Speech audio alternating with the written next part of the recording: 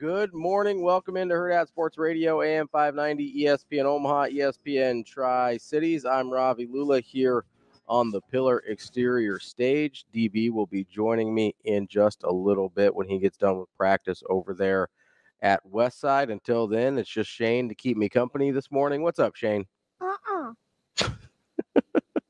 How are you this morning, Shane? I'm okay. You're doing all right? You're doing okay? Yeah, I'm doing pretty good. That's always good to hear. We love to hear it. Got a good show coming up for you this morning. As always, we've got our Thursday regulars in Brian Edwards, our Vegas insider, coming up at 8:45. Of course, we'll talk to our dear friend Michael Bruntz at 9. But before we get to any of that, we're gonna talk to Tom Dienhart to continue in our preview of Nebraska's opponents. Tom, of course, with blackandgold.com covering Purdue. So we will talk to Tom at 7:45 to continue our discussion of the Nebraska football schedule, winding down to UTEP during game week, which is just a couple weeks away. 13, nope, not 13. I can't do math. 16 days, Shane. We're almost to the 2-week mark. Come on, math. We might be able to make it. We might be able to make this after all. It's going to come up pretty quickly. It is, especially after. Sometimes not quick enough. I know there's a lot of people out there counting the days down and they want it to get here, but it'll be here quick enough. We're itching. We're itching to get to college football. I can't wait. It'll seem faster after next week when we get week 0 games. I know Nebraska's not playing yet, but we'll get real college football a week from Saturday, so that'll be exciting. And then I think we'll be in the home stretch from there, and I'll be pretty excited about it. So we've got lots to cover between now and then. One thing that I did want to touch on, we talked yesterday about JJ McCarthy and his injury.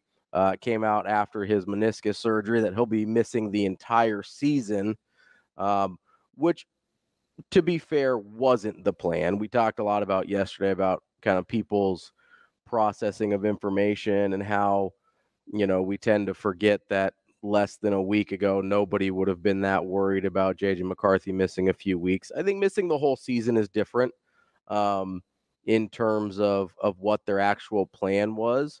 I don't know that it'll be too different in terms of the actual results. I think Sam Darnold was going to start the season as the starter anyway, at least in their original plan. And now, obviously, that'll be his job throughout the year. But that wasn't maybe the worst news from Minnesota yesterday, as Jordan Addison got carted off the field during practice as well. So not a great stretch here for Vikings fans. Luckily, we're not talking to Shafe or BC today from Husker 24/7. We'll talk to our resident Broncos fan, Michael Bruntz. But tough day to be a Minnesota Vikings fan on that front for sure. But I do think the Jordan Addison news probably is of greater actual impact than the JJ McCarthy news. Another thing that we were talking a lot about yesterday was kind of this it's where we got started in the conversation about processing information and needing to do a little bit better.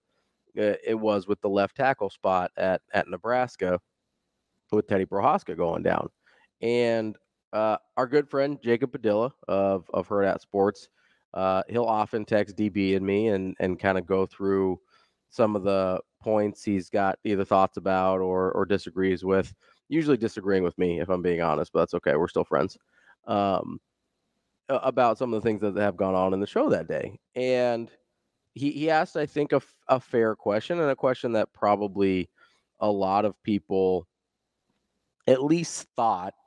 And there were some other points in here, but I think the main one that we didn't necessarily address yesterday was, is this just an offensive line that was actually good or just cleared a relatively low bar from the previous seasons. And I think it's something that a lot of different Husker fans have thought over the course of the last year or so, with the optimism around the offensive line having kind of ratcheted up a little bit. And I get it, I do, but I get a little bit frustrated because, and I'm not gonna sit here and pretend that I am some expert on offensive line play. Like, that's not who I am. That's not what I do. But what I do believe is what I see with my eyes, right? I'm not going to be able to break down technique for you or anything like that, but I do think that, when my eyes tell me something's good or bad, I can trust them. And last year, my eyes told me the offensive line play was pretty good and legitimately pretty good, not just clearing a low bar. And if you're, looking for stats or anything to back that up, Nebraska was, I'm going to go with rushing offense. Nebraska had 4.5 yards per carry. That's a number that I think just about everybody would take. They rushed for just under 180 yards per game. And I think that's a number that maybe we'd like to see a little bit higher, but I think most people would take. Now, their rushing touchdowns, DB's talked about this a lot, is not a good number. It's only 16. That number probably needs to be doubled for the amount of rushing that they did last year.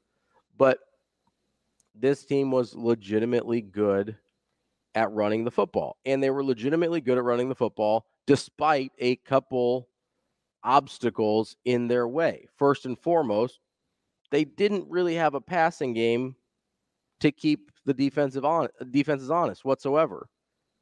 So you're dealing with stacked boxes constantly. We've heard about it all offseason, where they've had 7, 8, sometimes 9 men in the box last year against their run. And that, it's pretty hard to get anything done that way. They still average 4.5 yards a carry and almost 180 yards per game rushing, despite the fact that there was no passing game to speak of to keep them honest. Now, part of that was quarterback play. Part of that was a rash of injuries at wide receiver. But there was another place there was a rash of injuries, and that's in the running back room as well, where you lost 2 of your top 3 backs. And so I look at it and I go, okay, they were up against it in terms of not having a balanced enough offense to be able to keep a defense honest. They were up against it in the fact that they lost 2 of their top 3 backs. And to be fair, and I've been very consistent about this, 2 of their top 3 backs that I don't think were special anyway. They're fine. Again, not disparaging them. It's a fine backfield. That's about it in my mind.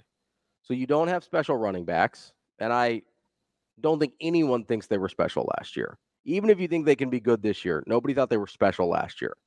So you have a fine group of running backs, but not special. You have no passing game to keep the defense honest.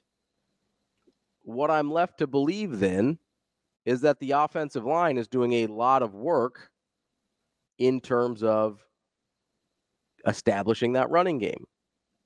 That's what I'm left to believe based on what my eyes tell me, what the numbers tell me, and the facts of the situation.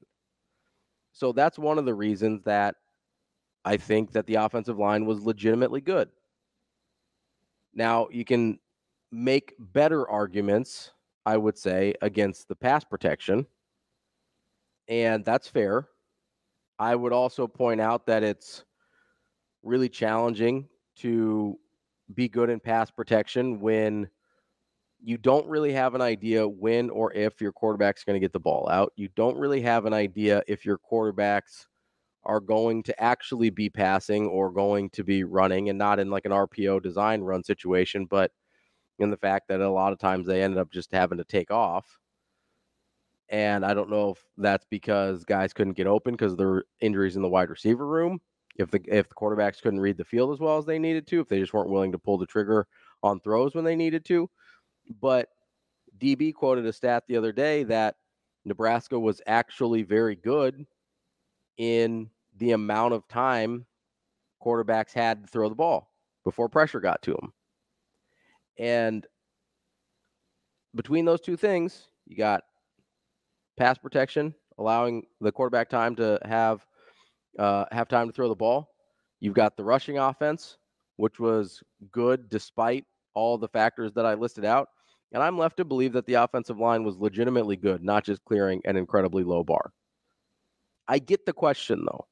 I get the question of like, okay, is it just the fact that it was so bad prior to last year that you raise the floor to average and all of a sudden they look incredible? I get the question. I just don't think it's accurate, because it's the same question we're going to find ourselves asking, I think, this year at a certain point about the quarterback play. You asked me the same question last year. I ask the same question every year about quarterbacks. I just want them to be average. But that's average this year in the quarterback room is going to look better than average because of the bar we're looking at from last year. And maybe Dylan Raiola is good off the bat, and there's no question about whether he's good or average or whatever. But there's a decent chance as a true freshman, there'll be times where he's average and it looks really good because of what we're used to seeing from last year. That's okay. The offensive line can't just be average. I'm putting that out there. The offensive line can't just be average if this team is going to be good. The quarterback kind of can be. And so that's somewhere where I think we actually might be able to get fooled a little bit, where, if Nebraska can consistently complete passes, that could be the end of the sentence there. But if they can consistently complete passes on like 3rd and 6 or in these high leverage situations that they weren't able to play catch with last year, then I don't think that's a terribly high bar, but it's going to seem like a huge accomplishment at Nebraska coming off of last year. So I get the question, and I do think it applies sometimes in other places. I could make the same argument with the wide receiver rooms this year, or with the wide receiver room this year. You've got, if it stays relatively healthy, you've got a lot of options over there. You've got, I think, more dynamic options in that room than you did last year. But they could still end up being just about average compared to their talent. They don't really have to outperform their talent. And I think we're going to end up believing that they had a really good year in the wide receiver room because of what we came off of last year. And the fact that Nebraska was running out of wide receivers last year. Just having a healthy room is going to feel like a huge improvement. So the question makes sense, especially when you've been to the places Nebraska has been over the last handful of years, especially. We can go all the way back to 2016 with the lack of bowl games and whatever, but there's been more recent years where the product hasn't even looked up to a certain standard that we can tend to live with. Like, it's gotten pretty bad at certain points. But I don't think we're viewing I'm not, at least. I don't think viewing the offensive line through a lens of just the poo-poo platter that we received in previous years. I think it was actually good. Now, how good can they get? That's a different question. I don't know. But I know they're the most experienced group in the Big Ten this year, and that's with Turner Corcoran, not with Teddy Prohaska at left tackle. And so I think that matters. There's a couple guys in Ben Scott and Bryce Dienhart that had draftable NFL grades. To me, that matters. I know not everybody loves the PFF grades, but Ben Scott and Bryce Dienhart both graded out well last year in their PFF grades, top 10, 20 in the country in their position. So these are guys that are legitimately good. Matt Rule tells us they would have had draft grades. PFF tells me that they graded out well. The team stats tell me that they were both good in run blocking and pass protection. Now, the passes didn't result in positivity because the passing game was bad. But all those things let me know, like, this is a good group. And Nebraska probably does need them to take a step forward this year. But that doesn't change the fact that you can have expectations for this group and not feel weird about it. And part of the reason I believe this is we've got more history than not with this specific group and this specific O-line coach that things will get better, not worse. And that was kind of my larger point yesterday when I was going through the list of guys that fit sort of prototypical tackle size, which if you're curious, if it's, if you don't want to use DB standard, all the guys that grade out the highest in PFF are right in that 6'5" to 6'7". About 90% of them are between 6'5" and 6'7", and between 300 and 320 pounds. So the sizes we used yesterday were about right, I think. But you have way more evidence that this thing is going to look better year over year with Coach Raiola, specifically with Donnie, than you are that it's going to regress. We've seen year over year the product get better. We've also seen year over year the depth get better, from his last year with Frost and Mickey Joseph and Mark Whipple to his first year last year with Matt Rule to this year. That's what I'm excited about. There is, my point, my point of listing all those guys off yesterday wasn't to say, oh, look at all these guys. They're all good. I don't know. I have no idea which one of them are good and which one aren't. But my point is, you've got options that at least fit the mold. And what we've seen from this coaching staff and from Donnie Raiola is if you've got options that fit the mold, they will find the way to make those good football players. That's kind of the entire history of Matt Rule's coaching career. And it's what we've seen already in a short amount of time here at Nebraska. And there were no options that we felt good about last year when Nebraska did lose at times. There was I think it was only 2 games, but there were 2 games last year where Nebraska was missing 3 offensive linemen, and there were multiple games where they were missing 2. And we didn't feel good about even the starting options last year. So my point is not that, Tyler Knack or Grant Seagram or I think I mentioned Brock Knutson or Gunnar Gatula are all awesome players.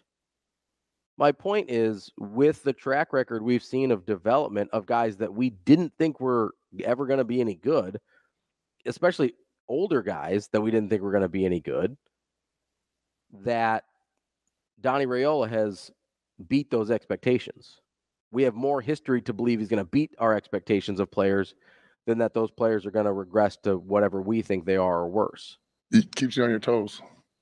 And so my point is simply, you should trust that track record. You should trust the track record of, even last year when we're looking at it, we're like, okay, what do we know about Henry Lutovsky? And what do we know about, what do we know about, these freshmen that are coming in? Are we going to be able to play any of the freshmen at online early in the season? We've barely even talked about Grant Bricks, who was a really good recruit, came down to Nebraska and Oklahoma. That's a guy that a lot of people in the country wanted. And I don't think Nebraska should even have to think about playing him this year. Last year, we were begging or desperate to see if any of the 3 offensive linemen from Nebraska, Mason Goldman moved over to defense, but at the time, the 3 offensive linemen from Nebraska could maybe play as true freshmen. You learn how to play football by playing football. And it was a much more dire situation, we thought, depth-wise last year. And it ended up working out not only fine, but well. It worked out well with guys we didn't think were good in the first place. So I guess maybe I'm just saying that they deserve a little bit more benefit of the doubt. And I really don't think I can overstate, because it seems like we keep forgetting Turner Corcoran was working with the ones at the start of fall camp. At least at the open practice, and I don't think that was it didn't sound like it was a one-off. Turner Corcoran was working ahead of Teddy Prohaska. That needs to be remembered here, because you still theoretically have your starting offensive line intact. And if that goes the way you want it to, you don't necessarily have to even rotate in a ton of depth unless you want to. It's not like Nebraska runs this super high-tempo Oregon-style offense where guys are getting winded and you got to get them in and out and kind of run hockey line changes in there. That's not what Nebraska does. Their starting left tackle, their entire starting offensive line from the start of fall camp is still intact. Is it still terrible that the injury to Teddy Prohaska? Absolutely. Would he maybe have taken over at some point in the season as a starter? Maybe. I don't know. What I do know is, as far as we can tell, Nebraska has not lost anything from that starting offensive line group yet. And I think that matters to remember. Just one of those things, a little bump in the road, you know? I also think it matters to remember that by the midpoint of the season, we may have a better idea about some of the guys that I named off yesterday, because they may have gotten in some rotation. Be like, oh, that guy's actually pretty good. Remember the deal with Justin Evans last year before he ended up having to become a starter due to injury? We would see him in rotations and be like, oh, that guy's pretty good. Oh, we kind of like that guy. He's got a little nastiness to him. That's the same type of thing we could see this year with guys that are in the same spot Justin Evans was last year. Redshirt freshman, guys coming off of, these body transformations like Gunnar Gatula. That's what's on the table for this year. And the track record would say we have a better chance of that happening than we do the opposite, at least with Donnie Raiola. Appreciate, as always, our guy Jacob chiming in on the topics of the show. Always brings up good points. We disagree a lot, but I still love him. Coming up next, we will get to more Hurrdat Sports Radio here, AM 590, ESPN Omaha, ESPN Tri-Cities, along with Twitter, Facebook, and YouTube. Welcome back to Hurrdat Sports Radio, AM 590, ESPN Omaha, ESPN Tri-Cities. We're live on Twitter, Facebook, YouTube. I'm Ravi Lulla. DB will be joining me in just a few minutes when he wraps up practice at Westside. We are live at Hurrdat Sports Bar and Grill. I think we've got some comments in on the YouTube page. Tyler says, I think it's Corcoran's year to step up and prove he's the right choice to start. I think it will be okay. You can't discount his experience up to this point. I do think the experience matters. I don't think it's something he's going to get credit for because we don't love what that experience looked like. And I think that's something that you do have to consider. I usually talk about it with quarterbacks, but if you don't love it, leave it. Sometimes we get a little too focused on the fact like, oh, they've got a returning starter at quarterback or whatever. And, the returning starter is not always good. So that's not always a positive, but I do think on the offensive line, Corcoran's starting experience does matter. I think the fact that he's been with Coach Raiola for multiple years matters. I think that the fact that he's been with some of these guys previously and been on lines with some of these guys previously matters. I also think that he needs to be better than he was previously. That's fair. I think that's a totally fair point to be made. I also think he will be better. I keep bringing up Bryce Dienhart, but this is a dude no one wanted to see last year. No one. We were desperate to find someone other than Bryce Dienhart to play right tackle. We were desperate. Anyone other than Bryce Dienhart. Fast forward a year, and we were so grateful that he decided to forego the NFL draft and his professional football prospects to return for another year at Nebraska. Now, I know he transformed his body and he was doing a bunch of other things, and that's fine. He also was being coached by Donovan Raiola for an extra year and being coached in a system that made sense for what Raiola's scheme was on the offensive line. There's no reason that can't be the case with Turner Corcoran. Turner Corcoran and Bryce Dienhart were very similar level of recruits. They have very, I think, similar level of talent based on their physical abilities. And I think that's something that matters in this situation. Again, he needs to be better than he has been at this point. He's put some bad tape out. I get it.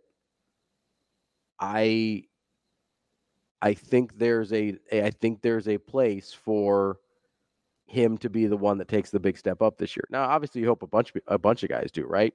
You hope, Ben Scott takes another leap. You hope Justin Evans takes a leap as a young guy.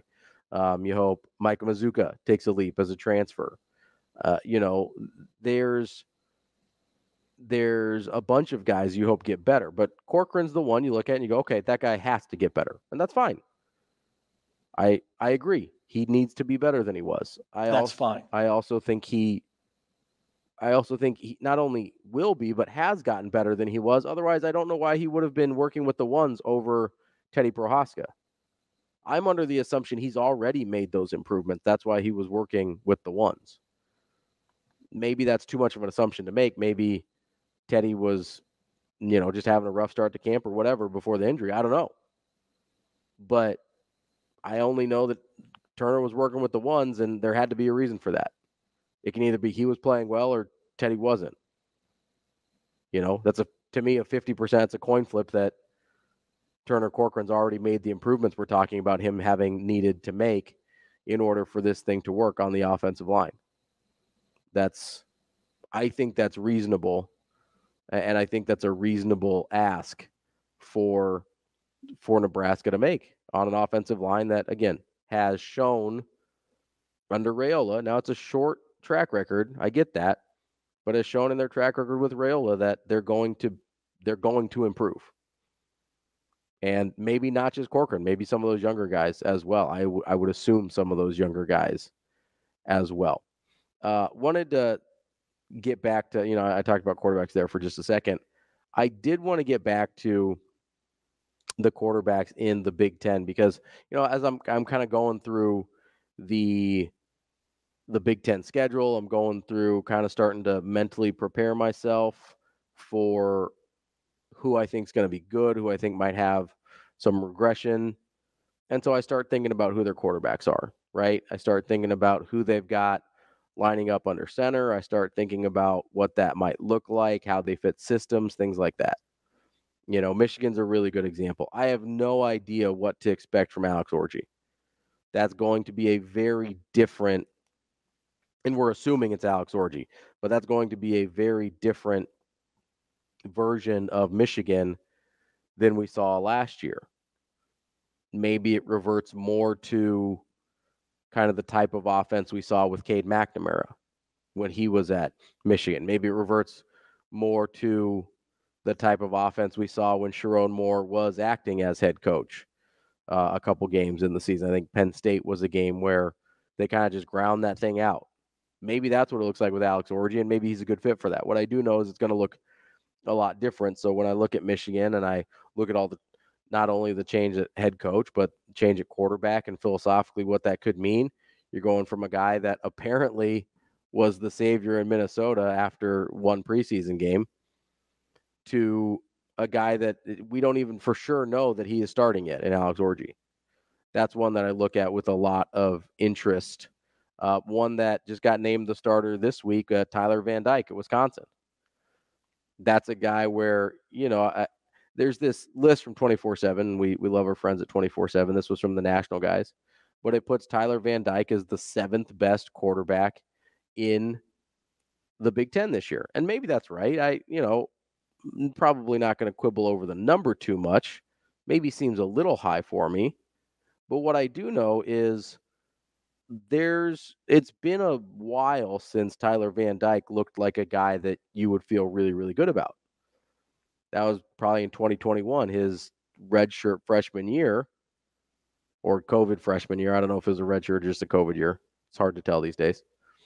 But that's a guy that you look at and you go, it's been a couple years since he's been a guy that you'd feel really good about. So maybe it's in there still. It probably is somewhere. But maybe defense has kind of caught on to how he liked to operate, and he's just regressed to who he's going to be. I don't know, but I do know that Wisconsin's going to need him to be good.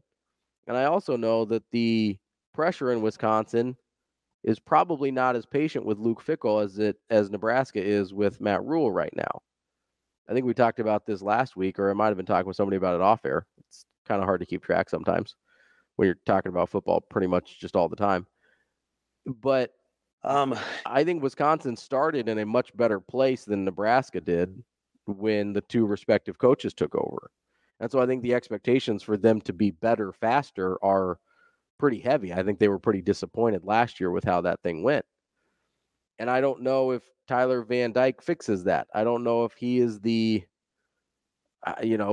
he better than, was it Tanner Mordecai last year? I don't know. Mordecai at least had experience in that type of offense. I believe it was SMU, and was pretty familiar with the concepts and what they were trying to do there. Maybe the change is good for Tyler Van Dyke, but I don't look at that as a given. I have a lot of question marks about that situation with Wisconsin and their quarterback room. One of the ones I'm most interested in, and not just because I put a ton of stock into the Iowa over, but Cade McNamara is a really, really interesting one. There's been some reports out of camp that it's not going well, which, surprise, surprise, there are reports out of camp that Iowa's offense is bad. But that's a guy that I expect to perform better than Iowa had at quarterback last year. If for some reason he's unable to do that, which I don't even know how you can walk upright and be worse at quarterback than Iowa was last year, but let's pretend that that's a thing that could happen. And if he's worse last year or this year than the combination of him and Deacon Hill were last year, I still feel good about the over the 7.5 because their schedule is cake, but they're definitely going to fall short of 10. And that I think would be disappointing for Iowa this year. If I'm Iowa and I don't win 10 games this year, I'd be pretty disappointed, I think. This is a team that has, I think, the defense and the schedule to win 10 games, and that's not a crazy expectation. Coming up next, we're going to stick with Big Ten football, talk a little Purdue with Tom Dienhart. DB will be joining us any minute now. That's Shane producing. I'm Ravi Lulla. This is Hurrdat Sports Radio. Wrapping up hour number one here on Hurrdat Sports Radio, AM 590, ESPN Omaha, ESPN Tri-Cities. That's DB. I'm Ravi Lulla here on the Pillar Exterior stage. We are joined now by Tom Dienhart. He covers Purdue football for On3. Tom, how are you this morning? Doing pretty good, fellas. Off day today here in West Lafayette. God, you get those. What are off days in the fall, Tom? Were you like, wow, this is pretty cool, or is that kind of the way that the schedule's gone so far? It's been busy in camp, Damon. Yeah. You can imagine. They started July 31st on Wednesday, so yesterday was the 2-week, anniversary, if you will, of camp. They had 12 practices, one scrimmage, and if you ask Ryan Walters, I think he's most happy about is there have been no catastrophic injuries. And I know that's not the case for Nebraska. Let me ask you something with Coach Walters. Like I always say, the first thing that I say about him is, gosh, he seems like such a good guy. He's a nice guy. Like, I think he's for the program. And sometimes when you don't talk about acumen or X's and O's or winning, then that can kind of be the death sentence. Am I okay starting with him being a good guy, or does that get ratcheted up a little bit in West Lafayette? I think he's a good guy, and he's a smart coach. I think he checks a lot of boxes. He's just, inexperienced as being a head coach, obviously, Damon. I mean, this guy was born, always blows me away to think about this. He was born in 1986. He's about 37 years old, 38. Just had his first year as a head coach. He's learning on the job at a Big Ten school, so there you go. But he's undaunted. You know what youth is like. You can do anything, and I think that sort of attitude permeates his staff. It's a pretty young staff, guys. A lot of youth, and they don't think anything can't be accomplished. You need that at a place like Purdue, and they've really flipped the roster over. This year alone, there's 37 newcomers. So 4-8 last year, guys. You know, getting to a bowl this year is going to be tough. You saw their pick to finish last. I think that's really hacked off Walters and everybody, so they're motivated. I'll tell you what, guys, September 28th, Nebraska at Purdue, the Big Ten opener. That is a huge game for the Boilermakers. I'm sure for Nebraska, too. Tom, before we get to the newcomers, I did want to stay on Ryan Walters and that young coaching staff for just a second. What are, we talk a lot about players making kind of leaps or improvements from year one to year two. Are there any areas with Ryan Walters and that young coaching staff that you would like to see them make sort of leaps in how they perform from year one to year two? I think it's one side of the ball. I think it's the defensive side of the ball. Got to get better there. That's Kevin Kane, right? Well, yeah, Kevin Kane. Yeah. Good guy too, man. But that's Ryan Walters is a defensive guy, right? He's a defensive coordinator at Illinois. That's where he earned his chops, and being defense at Missouri, and at Memphis, Arizona, a lot of places. So that's his bailiwick. That's his expertise. Guys, they were last in the Big Ten in points allowed per game last year. The only team to allow over 30 points a game. It was feast or famine. They made a big play or they gave up a big play. They got to get better. They got to mute the bust and not allow as many busts. But you know what, guys? It's a high risk, high reward defense. They're going to play a lot of man coverage. They're going to come after you. They basically have 5 linemen. They're asking their 5 linemen to block their 5 linemen. They like their chances with one-on-one matchups. Sort of is what it is. And I think when you have a defense like that, your offense has to make up some ground, right, and score some points. But again, the defense has to make strides, like I said, and the biggest stride, like I said, is limiting big plays this year. Yeah, it's interesting too because it's such a safety-rich conference. There are some thoroughbreds across the board, and Dylan has held his own. He was the freshman phenom. He runs that deal back there. Who does he need to get help from up front to have a similar sophomore campaign? He's the real deal. Oh yeah. I think he's only going to be here 3 years, and he could be a first-round draft choice. But Damon, he needs help from number 4, Kydron Jenkins. Kydron Jenkins was a rush in last year. He was number 3 in the Big Ten in sacks and TFLs. They moved him to inside linebacker. He's going to be able to roam the field. He's still going to rush. He's going to blitz. He's going to line up off the edge on third downs. But he's got to be a stud this year again. That's the big guy. And there's one other defensive end to watch. Number 15. True sophomore named Will Helt, 6'6", 265 pounds. He already looks like a pro getting off the bus. And he flashed last year as a true freshman. He looks like he's ready to break out. And guys, they need to start off the edge because if you remember, Nick Sporton, the number 1 sack man in the Big Ten last year, bolted West Lafayette for Texas A&M. So we do need someone to come off that edge to wreak havoc and get some sacks this year. You talk about feast or famine. You only give up a 54% completion percentage, but like you alluded to, the scoreboard lit up like, like a ping pong game. It's incredible how sometimes it looks so difficult to get something done, and they play a 3-3-5 too, which is why I pay so much attention to them. But what is the difference between such a low completion percentage and lighting up the scoreboard? A lot of times I think it's you're giving up big plays. You're not making opponents earn it. And that's something that Iowa's so good at, right? You guys know that. Yeah. Oh, yeah. Grinding. Bill Parker, the bend but don't break. He's going to dare you to execute 10 or 12 plays to score and not make a mistake, not mess it up, not turn it over, not get a penalty to blow a drive. He's going to dare you to do that. And a lot of times offenses can't do it. And then they get that stop. He's not going to take a lot of chances with man coverage and blitzes. He's going to pick his spots and be more judicious about it. So I think that's the biggest difference. And you talked about the completion percentage pretty low last year. Pretty solid number, 54. But again, you think the points allowed per game maybe would reflect that, but they don't. Again, gets back to his teams being able to score too easily on big plays. You got to make people earn stuff.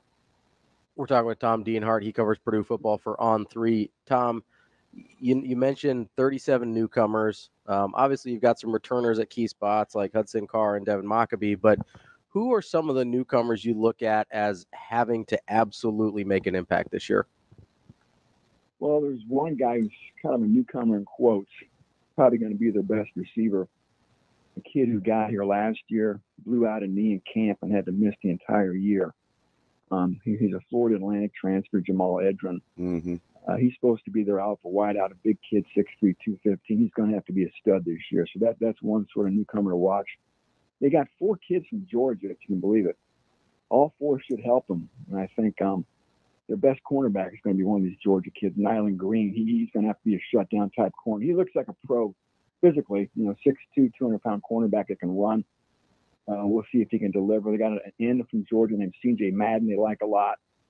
And a wide receiver, too, C.J. Smith, could be their second best guy. Supposed to be the fastest player on the team, quote-unquote Olympic caliber speed. So those Georgia kids got to step up, too. And we'll watch their tight end, Max Clare. He got hurt last year in September, missed the rest of the year. I think he could be special. He could be an all-Big Ten tight end, a big kid, can run. And I think Hudson Card's going to really look for Max Clare, number 86, on third downs. Yeah, you can't see my surprise face with Purdue and a good tight end. I'm shocked. You're right, though. I'll be curious to see Coach Carter, Sam Carter, who's got your corners with some new talent back there on the edges. But let me get to the guy that's come up a couple times, Hudson Card.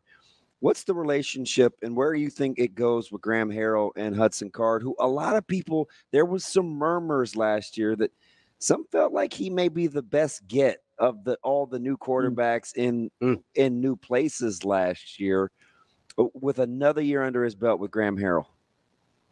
That's the big key right there, another year under his belt under Graham Harrell. And that's what people are banking on, that year of experience, that 1 year under his belt in the offense, in the system with Coach Harrell.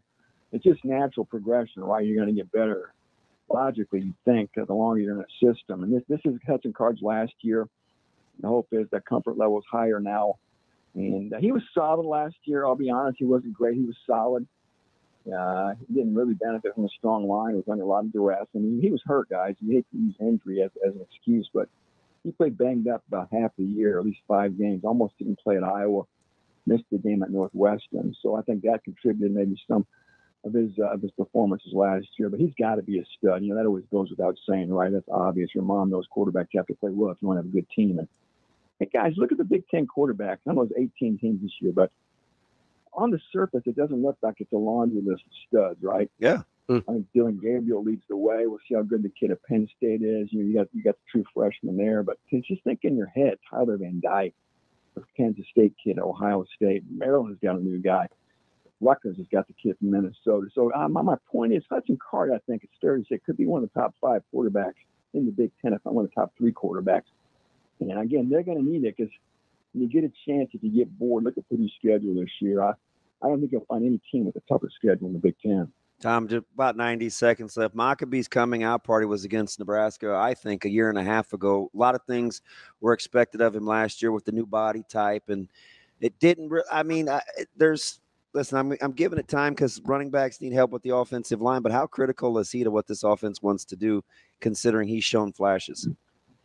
Big. Hey, if you want to surprise yourself, Purdue led the Big Ten in rushing in conference games and finished number 3 overall. So they could run the ball. Maccabee was solid. He was kind of banged up last year. Is that what it was? He's gotten big. We talked to him the other day. He's noticed to be a little bit thicker. He's up to 200. So he's the old Maccabee now. He doesn't look. Man, if you saw Devin Maccabee, you think he's just a student. Right. He doesn't have one. He doesn't have a Damon Benning body. Oh, neither does DB. But, he's a great kid. He's sort of unmoved by all this. You would not know he's a star. He really doesn't care he's a star. He loves to work on a hot rod car. He fixes players' cars. He's a big gearhead. Rides a little BMX bicycle around. But just a real fresh breath of fresh air, if you will. And just the most unlikely start. A fun story. Walk on.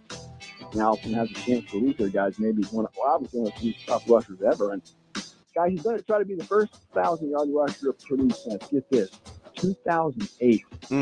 40 sheets. I don't think there's any FBS team that catches a longer drought without a 1,000-yard rusher than Purdue. 2008 was the last time Purdue had a 1,000-yard rusher. I still had a full head of hair back in 2008. That's a long hair. That's Tom Dienhart. He covers Purdue football for On 3. Tom, we appreciate the time. I'm sure we'll catch up again soon. Thanks, TD. Thank you, fellas. We got more Hurrdat Sports Radio coming up next. Kicking off hour number 2 here on Hurrdat Sports Radio, AM 590, ESPN Omaha, ESPN Tri-Cities. That's DB.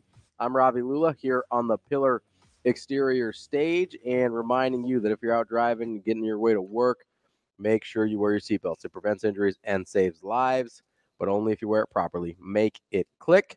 This message from the NDOT Highway Safety Office. DB, what's up? I'm just trying to make it. You trying to make it another day? Yeah, just a day. Yeah, I am. I'm going to practice out of the way. Man, my voice. I'll say you must have got after it today. No, well, I got to get used to it again. Yeah, right? like condition it? Yep. And I got to get back to the basics with my Ricolas and honey and all that. That's something not a lot of people think about when you're coaching. Yeah. Is that first week or two back? I wasn't a big yeller, but even for me, it was a little. I was more just like quietly sharing my disappointment. But hey, how that quarterback? Am I misremembering? Didn't people love the Hudson card with Graham Merrill? Yes, that was a real thing last year. Yeah, that was one they thought. I think a lot of people thought it was the best fit between coordinator and new quarterback. And they tried to run the ball a little bit more than I think Purdue, than I think people thought. I mean, but I think Maccabee rushed for 800-ish, 860, about 4.5 a carry. Yeah. But remember going in, it was like, ooh, Maccabee could be, he had the new body and he was kind of fit. Yeah. Because remember when he diced Nebraska up in West Lafayette 2 years ago with a couple C's. Yeah. Yeah. And it's like, how does this guy pulling this off? Yeah, he was a big dude. And then he was running away from people. And Tracy got carries last year for them. I think he was second in carries and Card had the next most. So their complimenting of the run game, I still think, and not to go back to the PBC Pinnacle Bank Championship, but I still was a little surprised that you would be more okay with a loss at home to Rutgers than a loss on the road to Purdue. Yeah, I've thought about that a lot. I'm still okay with it. Yeah, first roadie, maybe dealing with success. I get it. I mean, I would get it if you get off to a good start. Yeah, if they start off 4-0, I get it. I get how it could happen. I just think Rutgers is going to be better this year, and I haven't got. But sometimes it's not about that. Sometimes it's about where you catch somebody in the schedule. No, but I mean, for me, about how I would feel about the loss. Yeah, I would feel better about Rutgers because I think they're going to be better. Not that I think it's more likely or less. So likely. like at first blush, if I said, "Oh man, Nebraska lost to Purdue on the road," versus, "Hey man, Nebraska lost to Rutgers at home." I mean, full disclosure, it's going to depend on how each of those teams ends up being at the end of the season. Like if I'm looking back at it, for me, it's going to depend on how those teams. So if that is such a safe way to play it. No, that's just how I feel though. Like, because I mean, like the Colorado is a great example of this, both against Nebraska last year and TCU. And I don't want to shoot down the theory. Go ahead. Well, I was just gonna say, so the Colorado TCU game felt like a huge win for Colorado in the moment because TCU played in the national championship game the year before, right? We knew they were going to be worse. We didn't know what they were going to be though. By the end of the season, you look at it, you're like, it's nice to win your first game of the Dion era, whatever. But you look at it, it was an exciting game. But you look at it and you go, that's not really a great win. Yeah, but in the same vein, Colorado's a vastly different team in Week 10 than they are in Week 2. 100%. So, like, I get it. I'm just a big stay-in-the-moment guy because injuries happen, morale happens. Like, it's different. I think so. It is for sure. And I guess my point was in the discussion last week and kind of continuing is if I'm looking at big picture and I'm getting 8-4 because this is where this started, right? Is we were guaranteed Citrus Bowl and 8-4, right? I did like the fact that Tony bailed you out because he said it real succinctly. He was like, I think Ravi's trying to explain 8 wins and how you get there and not have it look ugly. Yes. Otherwise, 100%. You have to be talking about 9-3. Yeah. And I was like, got it. 100%. Yeah. There's only tip your cap to TG. Say thanks, Tony. I appreciate you, Tony. It's good looking up. He always has your back now. Last 2 months, man, this dude is like they're filling in all the Ravi blanks. In order to get to 8-4 and not have an extended losing streak at the end of the season, which is what I'm trying to avoid. Yeah. No, I hear you. You have to lose either Purdue or Rutgers. Yeah. Right? Yeah. You can't go 7-0 and then lose 4 of your last 5 and be like, I feel great about 8-4, right? Because you wouldn't. We've sort of been there before in a similar spot with Riley, where they start 7-0, you lose 3 of your last 5, and you don't feel great about it. It's like we have moved on past that season, and that was like Nebraska's last. It was their last bowl game. It was their last decent season, right? It was I mean, they were top 10 ranked in the country. And we were miserable the week because we just felt the whole way through it was fool's gold. Yeah. But guess what? I would love some fool's gold right now. Yeah. I'd be thrilled with 7-0 fool's gold, but I won't be thrilled losing 4 of the last 5 if that's how it plays out, right? So that's all it is for me. Would I be like, and we're talking degrees of separation here. Yeah. I'm not going to be thrilled with a Rutgers loss and devastated by a Purdue loss, right? Just top of, like, if I think Rutgers is better than Purdue, which I do, I'd rather lose to the better team. Yeah. And Nebraska hasn't gotten so good at home yet that I'm like, oh, they can't lose a home. You know what I mean? Like, they haven't defended their home turf well enough that I'm like, they can't lose a home game. Yeah, but I'm just telling you, though, you stub your toe at home to Rutgers, and Nebraska isn't where they need to be, right? Because Rutgers will be in a similar vein. They will look, and I hadn't even done the defensive statistics, but we heard when we did our Rutgers preview, their play-by-play guy was like, listen, man, they don't turn teams over enough. Got to get off the field on third down. And I'm like, they don't get after the quarterback enough. And I'm like, but they're still good defensively. I'm like, oh, that's Nebraska. That sound like? That's Nebraska, right? Like that. Those are all the things that Nebraska's working on. So I just think if we're having the kind of season from a projection standpoint that you want to have, that I want to have, that Nebraska has to win those games at home. They just do. Coin flip games at home have to be won by Nebraska. Otherwise, these conversations, it's like, because if we can't win those games on the road, I can't begin to get my mind around pulling off an upset on the road. Yeah. Which at some point you're going to have to be able to do too. So when I look at the quarterback play within the conference, I think that's where you have to start. Like, is Kaliakmanis is all of a sudden that he's going to be the answer? They say he's an upgrade from Whitsitt. Okay. We'll see. Yeah. Right? I have no idea what's going on in Iowa. I listen to any sort of media availability they have. I'm trying to find it online. I'm going to my either Kakert or Doctorman or somebody. Like they haven't even remotely tipped their hand at a starting quarterback yet. It's been very reluctant. I would not assume that it's McNamara just yet. Go to some of the few things we have heard out of Iowa is that it's not going great for McNamara. I mean, is Van Dyke, is he going to have what we couldn't get out of Jeff Sims? We're a guy that's had a propensity to turn the ball over. Is he all of a sudden not going to turn the ball over? Sure. Right? Yeah, that's what you're and that's a guy what you're that hoping hasn't really been who you kind of thought he would be since 2021. Yeah. What will Ohio State's offense look like if they don't settle in and they play 2 guys? Because for all intents and purposes, I think they're playing 2 guys. Yeah. Day doesn't say what he said the other day about Julian Sands without that being like, okay. Like there may be something to that. So and I haven't really been sold on the Will Howard thing since it happened. No, I know. I get it. But I'm giving the benefit of the doubt to the relationship between OCs and if it's plural. Yeah. Right? Because Day is heavy-handed offensively, but 100%. He does have a ton of respect for Chip. Yeah. But Howard is a Chip Kelly kind of guy. Yes. So I'm going to give that the benefit of the doubt. UCLA ran the ball pretty well. Chip's last couple of years quietly at UCLA, better than I think. Yeah, like with DTR. Yeah, man. They ran the ball. Yeah. They were a physical team. That's the thing that they never got credit for when he was at Oregon, is they were a pretty physical football team. So I just look at the quarterback situations around Nebraska's going to play a young guy. So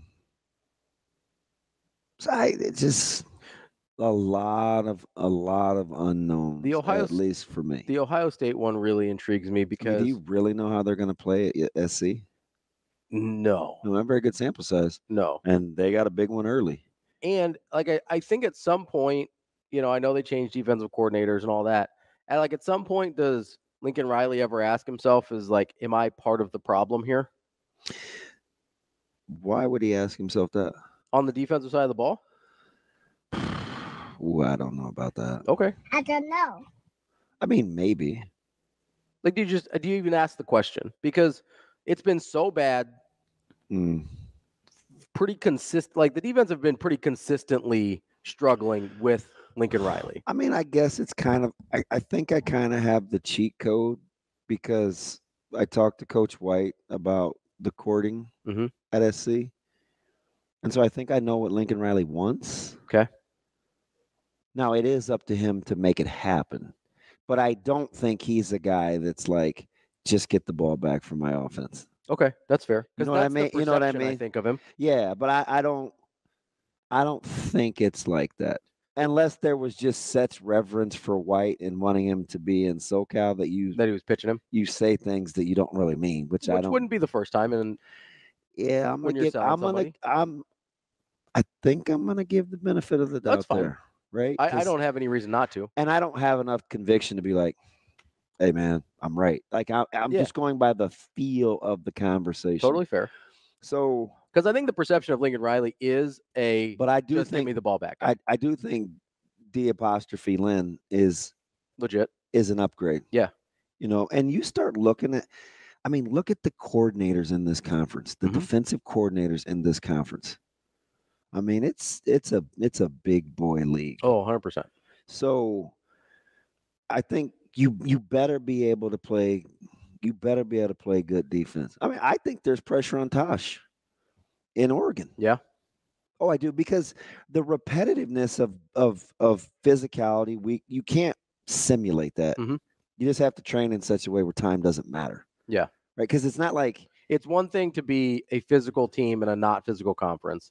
It's another team to be. If there's only if there's only Oregon State, Utah, and Oregon, right, that play that way at the line of scrimmage, three, you can kind of take. Yeah, if not weeks off, but if you get breaks. If the bulks of the team that you play in the trenches, if like you're that, going Iowa, and Wisconsin, they don't even have to be Michigan. spectacular. It's just rigor. Yeah, it's just you don't understand how to push the rigor until you go through rigor. It's just a beating, right? Right. Like it's not. So I hope there's something to that, because I think that's the biggest thing that Nebraska learned under this new staff last year was, hey man, it's a marathon, not a sprint. Right? We don't want to be limping to the finish line. We want to be fresh, because it is a big boy league. Playing Iowa at the end of the year at 6:30 in Iowa City, not for everyone. You already know what type of party that is. Yeah. Yeah. But what you're not afforded the luxury to do is to fast forward and be like, hey, man, I just got to get through these first 11 games. Okay, cool. Yeah. Yeah, it doesn't work like that in this league. No, you can do that. And so I think coaches have to you have to negotiate that with depth. Yeah, if you're Oregon, you've got one that people don't think about, like Illinois beats on you. Mm-hmm. Like Illinois is a physical gap scheme, G scheme. Like you watch their run game. Yeah. You have to be prepared to play that a certain way. Yeah, they are, and Bielema, like he's one of the best in the business at teaching it. Yeah, they're gonna beat your head in. Oregon's got Oregon State again this year. Do we like what's going on in Illinois with the quarterback? Like the quarterback spot in the Big Ten is very, very interesting. Yeah, I agree. And I'm not totally sold on Dylan Gabriel either. Like the numbers, we said this off air a little bit. The numbers are gonna be there. Yeah, and I'm already on record with. I like Gabriel. I don't love Gabriel. And that's like getting inside the numbers. Yeah.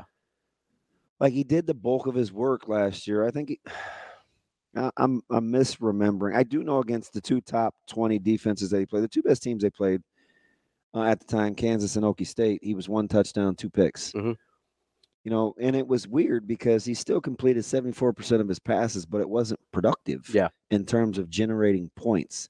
So I don't know. He threw 16 of his 30 touchdowns in 5 games. Yeah. So I don't know.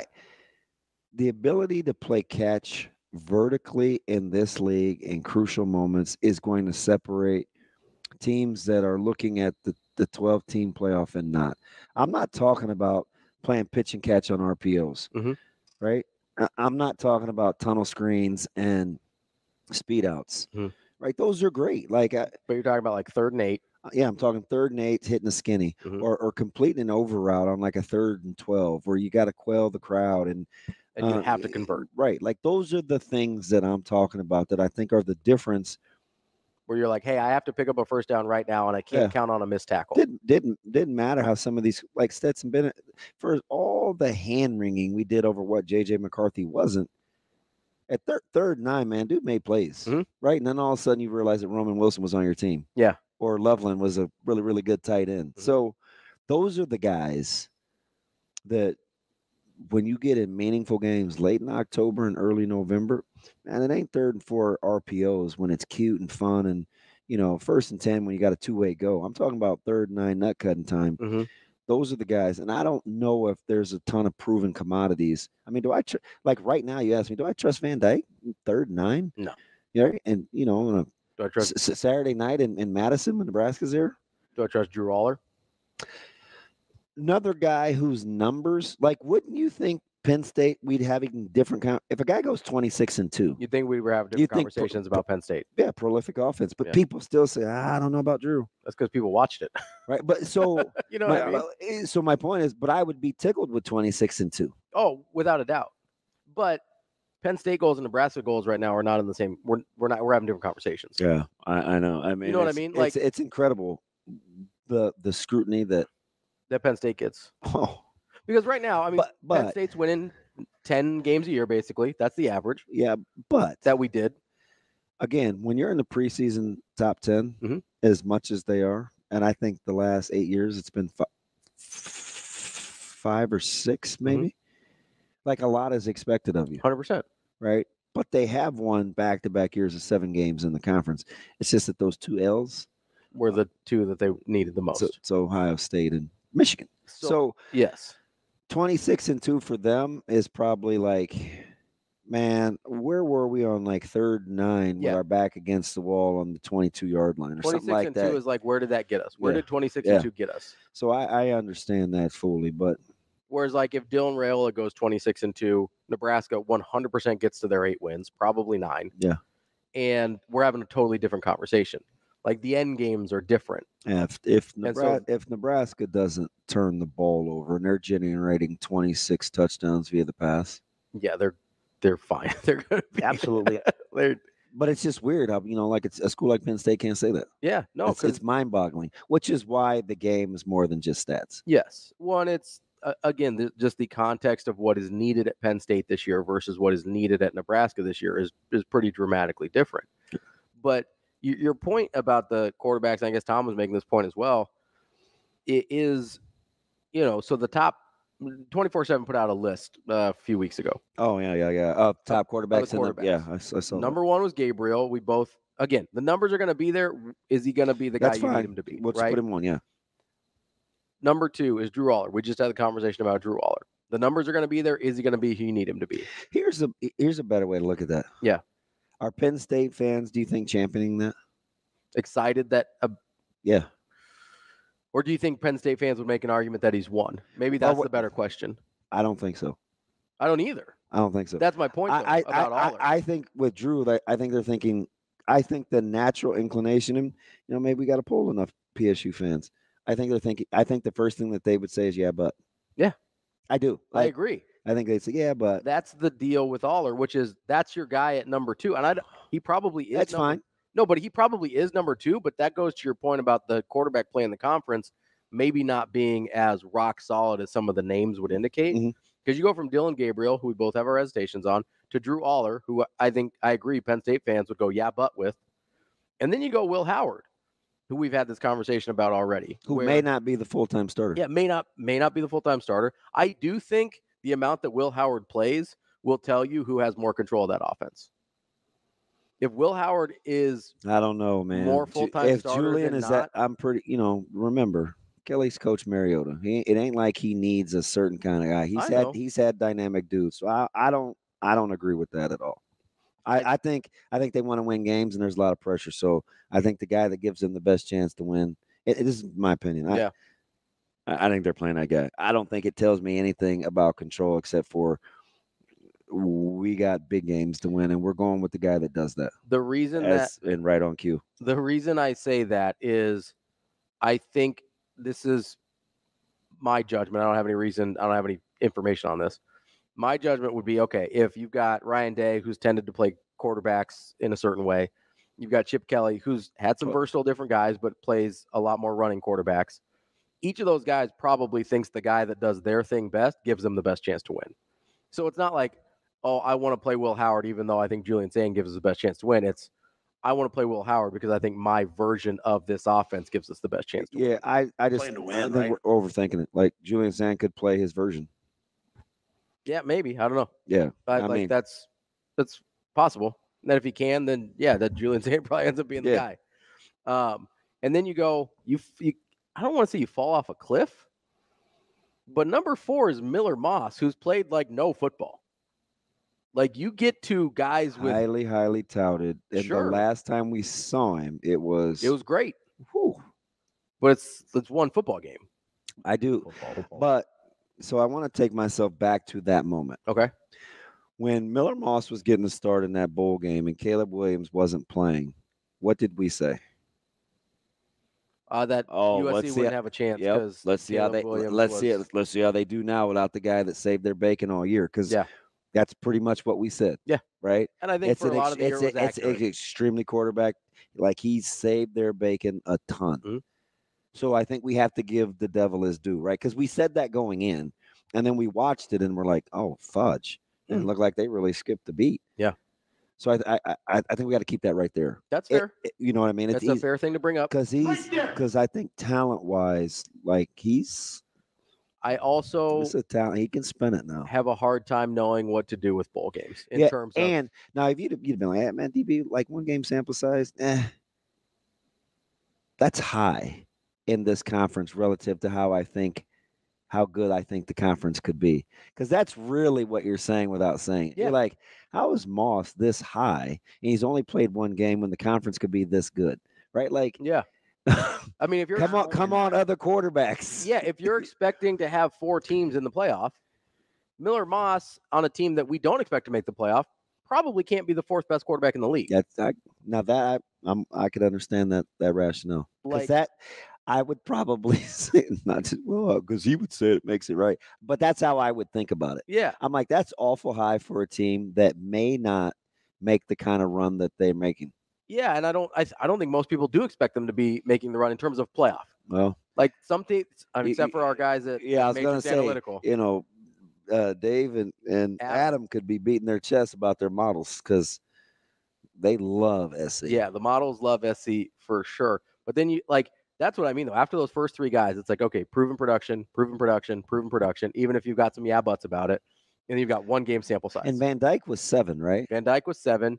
Will Rogers is 5. That's a guy with a ton of production at Mississippi State.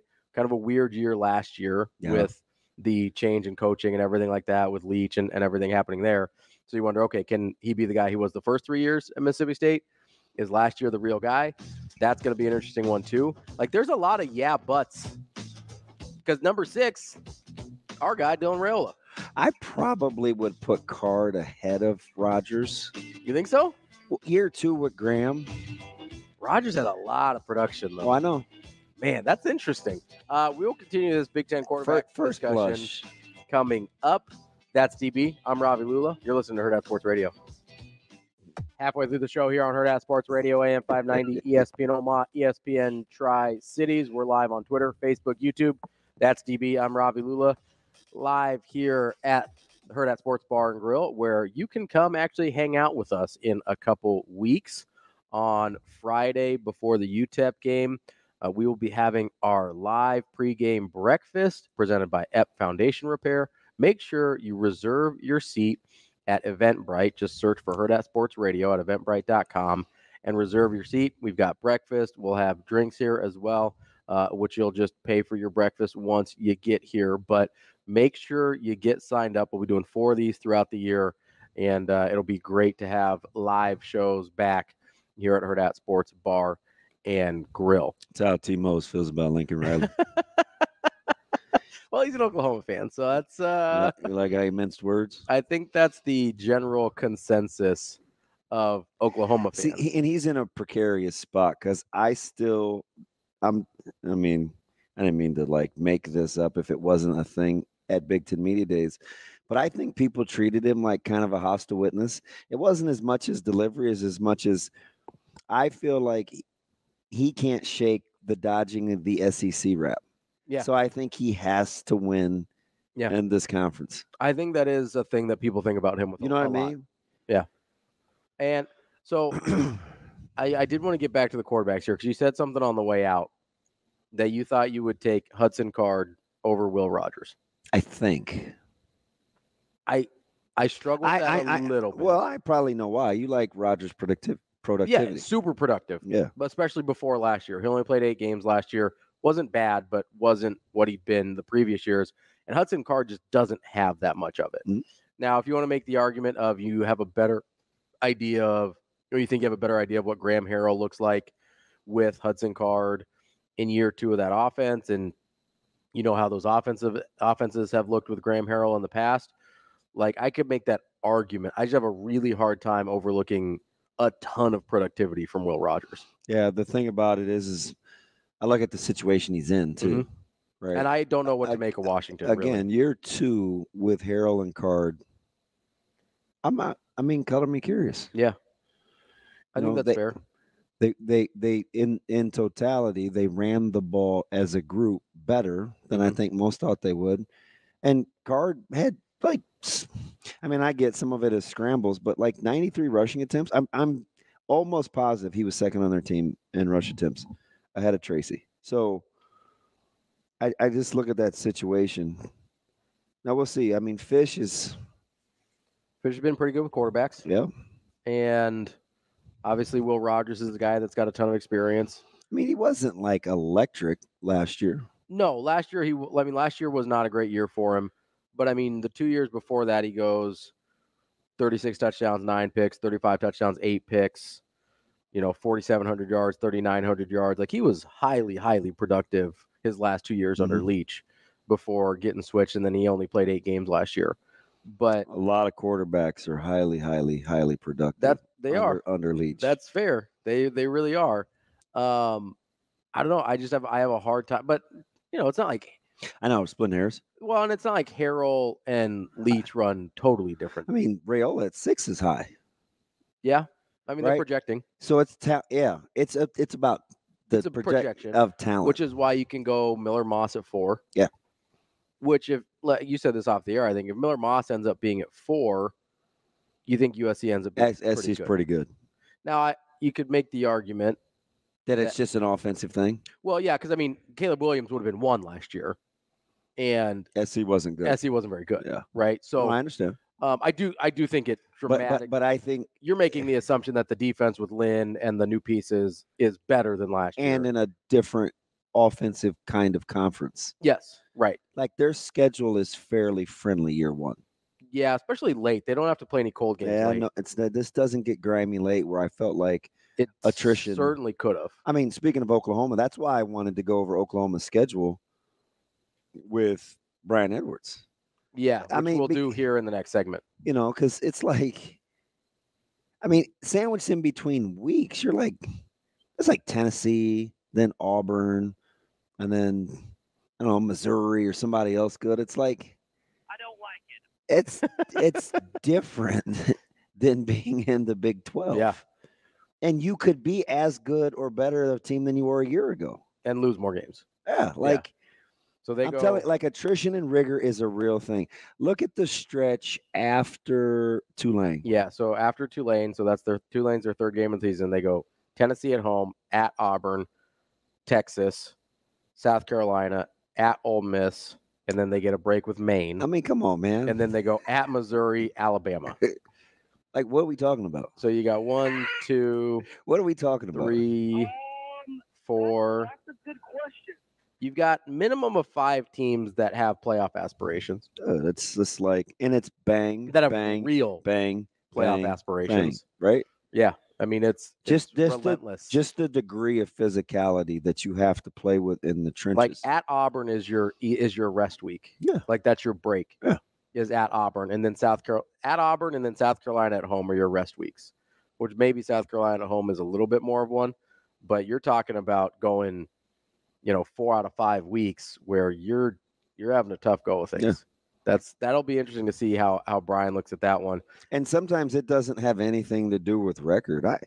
The last couple of years, Coach Petito didn't yield a ton of wins, but there was a certain level of physicality that they were going to play with. So if you're playing Miller North, Miller West in succession, That's a rough stretch for you. Well, the last thing we're thinking about is how many wins does each team have? It's like, I mean, you're not going to be in a ton of spread playing nickel. You're playing in a phone. Right? You're going to see pinning. You're going to see pulling. You're going to see. I mean, like it just that those kinds of things matter. Yeah, and that's going to be in an entirely different experience. Kind of like we were talking about with Oregon. It's going to be an entirely different experience for Oklahoma. Right? Like playing. You saw the crazy record of teams that played Navy after they played Navy. Oh yeah. It's dumb. And it's not like Navy was lighting the world on fire. It's just there's just certain way teams play that it's. And it's not just the style, right? It's not just like, oh yeah, the style throws you off. It's like, no, they're just banging their head against you for 4 hours on a Saturday. Yeah, interior play. I don't know. Is there anything to it like of I know you talk about like rigor a lot, but like and a lot of that's physical, right?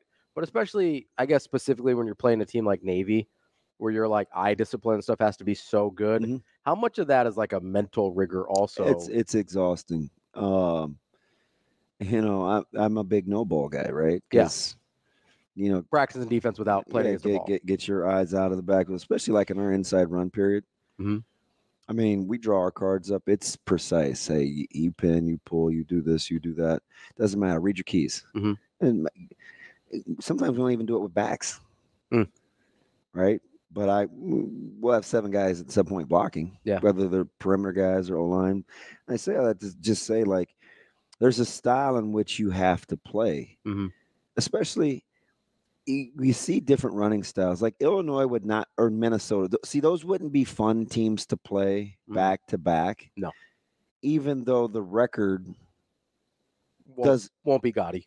Yeah, it doesn't like lend itself to like, oh man, they're playing good teams, and people discount that. Like fans just, well, they weren't very good. It didn't mean it wasn't a physical game. Yeah, it doesn't mean it wasn't hard. Yeah, like I saw Mike Farrell was like, hey, early upset this season, like call it. I have one in my head. I think Georgia Tech will be much tougher on Florida State. Than I think the experts are going to think because of the way that Georgia Tech runs the football. Yeah. The quarterback run game, the way that they block, like it's going to be a nice little matchup on the interior, and it's the first one for FSU. It'll be right? It'll be a good test. Would you rather play that team first off the bat? G-Tech? Yeah. Or you want it like third game of the season when you built up a little bit of a lather? Because you certainly don't want them late, right? Yeah, I'd try to get them out of the way early. Yeah. Like you're not trying to play them game 11. Yeah. And there are teams like that. So we talk about that on our schedule all the time. Yeah. If you don't get them early, not late. Right. Yeah. You don't want to, when you're already sort of a mash unit, you're not trying to... I would want to play us early. Yeah. Right now, last year, not so much. Yeah. This year, I would rather. There was a good time to play. Yeah, because if you played us later last year, I mean, you have a chance for maybe injuries to pile up. Or something like that. But anyway, I just like those schedules and when you play teams. It's just like Nebraska finally getting a bye team coming off a bye, right? It's like sometimes you don't want a team coming off a bye when you played 4 straight. Yeah. The record may not be gaudy, but there's a practicality to it. Yeah, that kind of stuff matters. Coming up next, we're going to talk to our guy, Brian Edwards. We'll get into that Oklahoma schedule as well as a couple other teams. That's DB. I'm Ravi Lulla here on Hurrdat Sports Radio, AM 590, ESPN Omaha, ESPN Tri-Cities. Wrapping up hour number 2 here on Hurrdat Sports Radio, AM 590, ESPN Omaha, ESPN Tri-Cities. That's DB. I'm Ravi Lulla. We're joined now by Brian Edwards, our Vegas insider from MajorLeague.com. What's up, B? What's happening, fellas? How we doing? What's up, Mr. Destin? We ready for UFC this weekend?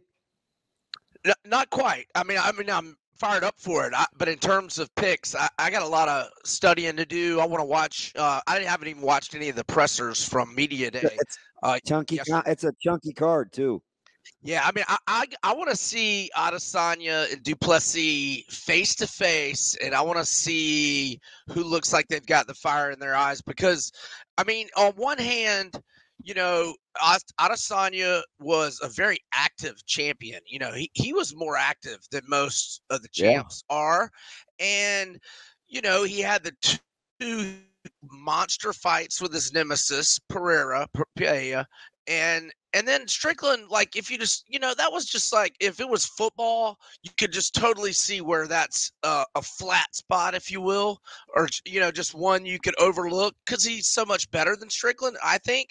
But that night, he did not have it. So the question is, does he still have it, or was that just a little letdown, situation? And he is 35. Does he still have that hunger? Whereas Duplessis, he is the one who's just absolutely on fire and has been running through everybody. And what he did to Whitaker, so it's I just don't know. Allegedly, if you believe this is the healthiest Adesanya's been in years. Yeah, we get that a lot during fight week. Allegedly. Right. So, yeah, I don't know. So we'll see. But the one fight I do like, I do like Tai Tuivasa at plus 185. Look, I know he's lost 4 in a row, but look who he's lost to. 3 of those guys were top 5: Gane, Pavlovich, and Volkov. Volkov's actually number 3 right now. The only one I was surprised by, I think he's better than Tabora. But the first 2 were talent-wise, yeah. Yeah, I thought he's better than Tabora, but he lost that one. But the last 2 losses were submissions. He didn't get his bell rung and knocked out like he did against Pavlovic and Gane, but both of those were in 2022. And let's remember, he won 5 fights in a row before that. Whereas, Rosenstrike is getting up there in age. He's 36. Tuivasa's 31. And Rosenstrike's only 2-3 in his last 5 fights, and the 2 guys he beat were unranked. So I'm gonna go with Bam Bam to get back in the win column as a plus 185 dog at BetMGM. All right, let's start with our schedules, and their schedule sucks. The SEC did them no favors. Let's talk Oklahoma and win totals here. This schedule, it looks miserable. Yeah, so at 7.5, I think they're a team that on paper is a lot better than a 7.5 win total. Agree. But I agree. Right. And look, they've got 2 terrible spots. They play at Ole Miss when they're coming off of playing Texas and then hosting South Carolina, and they go at Ole Miss where Ole Miss has got 2 weeks to prepare. And then 2 weeks later, they go at Missouri, and Missouri's got 2 weeks to prepare, and they're playing their 5th game in 5 weeks. So 2 of their toughest games on the road are not ideal ideal spots for the opponent that's at home. So I think they lose those 2. I think they probably lose to Texas, but you never know with that game. Texas needs some running backs. Yeah. Yes, they do. They are down to 3 scholarship running backs. One of them an incoming freshman, and one a true sophomore, didn't play much last year. Now, Tennessee at home and at Auburn, I doubt they sweep those. Do they split those? They're minus 3.5 to Tennessee at last look at games of the year. I think they're better than Auburn, but Jordan Hare, who knows? So, and then Alabama at home, they are in an ideal or a advantageous situation there as they get 2 weeks to prepare, and Alabama is a look ahead to Auburn, and then they are at LSU. So, man, I think they're a 7-5 or 8-4 team. And, I haven't seen much of Jackson Arnold. I know he didn't play that great in the bowl game. So I'm just kind of wait and see with these guys. Oh, and one injury, Jaden Gibson's out for the year, their receiver. He only had 14 catches last year, but for 375 yards and 5 touchdowns. It's interesting with them. They could be a better team than a year ago with a worse record. Yes, much worse record. Yeah. B, let's go to Oklahoma's former conference, a team that I think a lot of people around here like in Kansas State. That is, I believe, 9.5. Last I saw it on their win total. How do you break down Kansas State's schedule? Yeah, so I don't know if I wrote this down 2 weeks ago or 6 weeks ago, but I have FanDuel 9.5 under minus 144 over plus 118, and I've got them plus 400 to win the Big 12. So I've marked them 8-1 with 3 swing games. So they've got 8 starters back on defense, only 4 on offense, but DJ Giddens, stud running back, 1,226 yards last year, 5.5 yards per carry average. Avery Johnson, this guy is an absolute stud, Can he stay healthy, though? I did like how they went and got a starter or a guy with starting experience, Taquan Roberson from UConn. Had the season-ending injury a couple years ago, early in the year, but has 10 career starts, and he's a mobile guy, kind of like Avery Johnson. And I think Johnson stays healthy. He has a monster season. So anyway, 8-1 with 3 swing games. So I've got them losing at Iowa State, which is a winnable game. I've got their 3 swing games being at Tulane, where I think they probably win. And I've got at Colorado a swing game where they'll be favored. I want to say they're like 6 in games of the year there.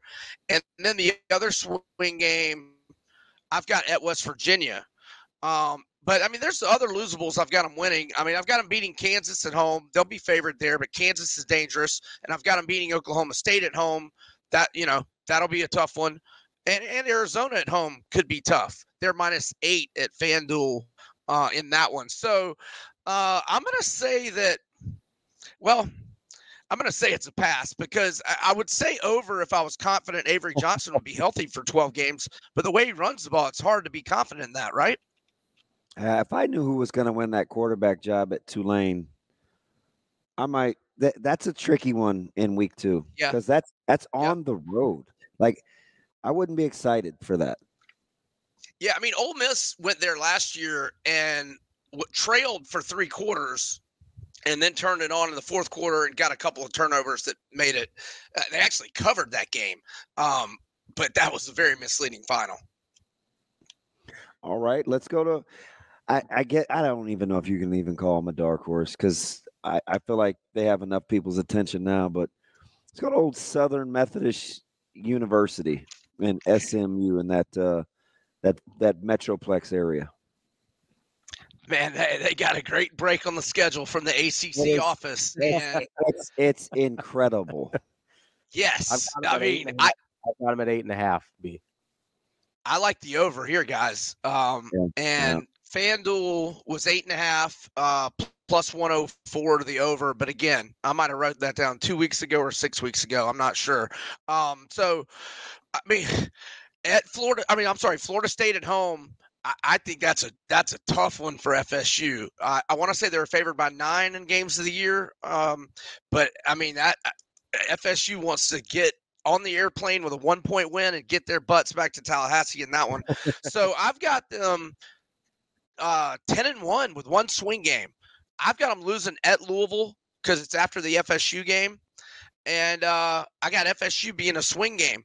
I mean, look at all the other games. I mean, obviously they could lose to TCU at home potentially, but I've got them winning that one. I mean, look at their road games. I mean, besides Louisville, at Nevada, at Stanford, at Duke, at UVA. I mean, those might be the 3 worst teams in the ACC in Stanford, Duke, and UVA. Those are their road games. And on top of that, I actually think they have good talent too. So not only is the schedule favorable, that's a good football team. Oh, man, Phil Steele's national unit rankings are so high on them. Number 9 at QB, number 15 in running back, number 8 wide receiver, 18 O-line, 25 D-line, number 10 linebacker, 19 in the secondary. Are we? How much time do we have? Oh, you got time. We got 2 minutes. 90 seconds. Okay, Preston Stone, 28-6 TDINT ratio last year. All of his wide receivers back. Their top 4 rushers back. Their top top 7 tacklers back. Granted, a G5 conference, but only gave up 17.8 points per game last year. Okay, their O-line, they lost 3 starters, but both starters they got back first-team All-AAC last year, and they got 4 Power 4 transfers on the O-line that have combined for 120 career starts. On the D-line, they got 2 transfers from Miami, one of them 22 starts in his career for the Canes, the other 20 career starts for the Canes. Their kicker, first team All AAC last year. I mean, they got a ball club. I like the over. And quietly, their NIL game is in full effect too. Oh yeah, they got plenty of extra scratch laying around that place. Well, yeah, they started practicing NIL early, so they're used to it. They're ready to go. Decades ago. Well, let's not forget Rhett Lashley is secretly a really good ball coach. Thanks, might be the next coach at Arkansas. Yeah, that's the rumor, isn't it? Ooh-wee. Oh, wait, no, it's Pig Suey. My bad. A lot of pressure on old Sam I Am. B, we appreciate the time as always. We'll talk to you next week. Thanks, fellas. Have a great weekend. Thanks, B. We'll be back with Michael Bruntz, Husker 24/7, coming up next. Kicking off hour number 3 here on Hurrdat Sports Radio, AM 590, ESPN Omaha, ESPN Tri-Cities, KFOR in Lincoln. That's DB. I'm Ravi Lulla here on the Pillar Exterior stage. We are joined now by Michael Bruntz of Husker 24/7. What's up, Bruntz? How's it going? Pretty good. How about you? Not bad. Not bad. I'm just trying to process right now. Fair to Midland would be like a Bruntz answer. Fair to Midland. I don't even know what that means, but I hear people say that, though. I think that's like an old people. Like, I think my mom used to say that. Fair to Midland? Yeah.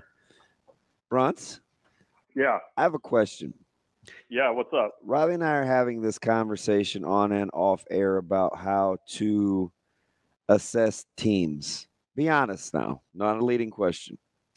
When you look back at teams' records, how often do you think about when and at what point of the season they played the game?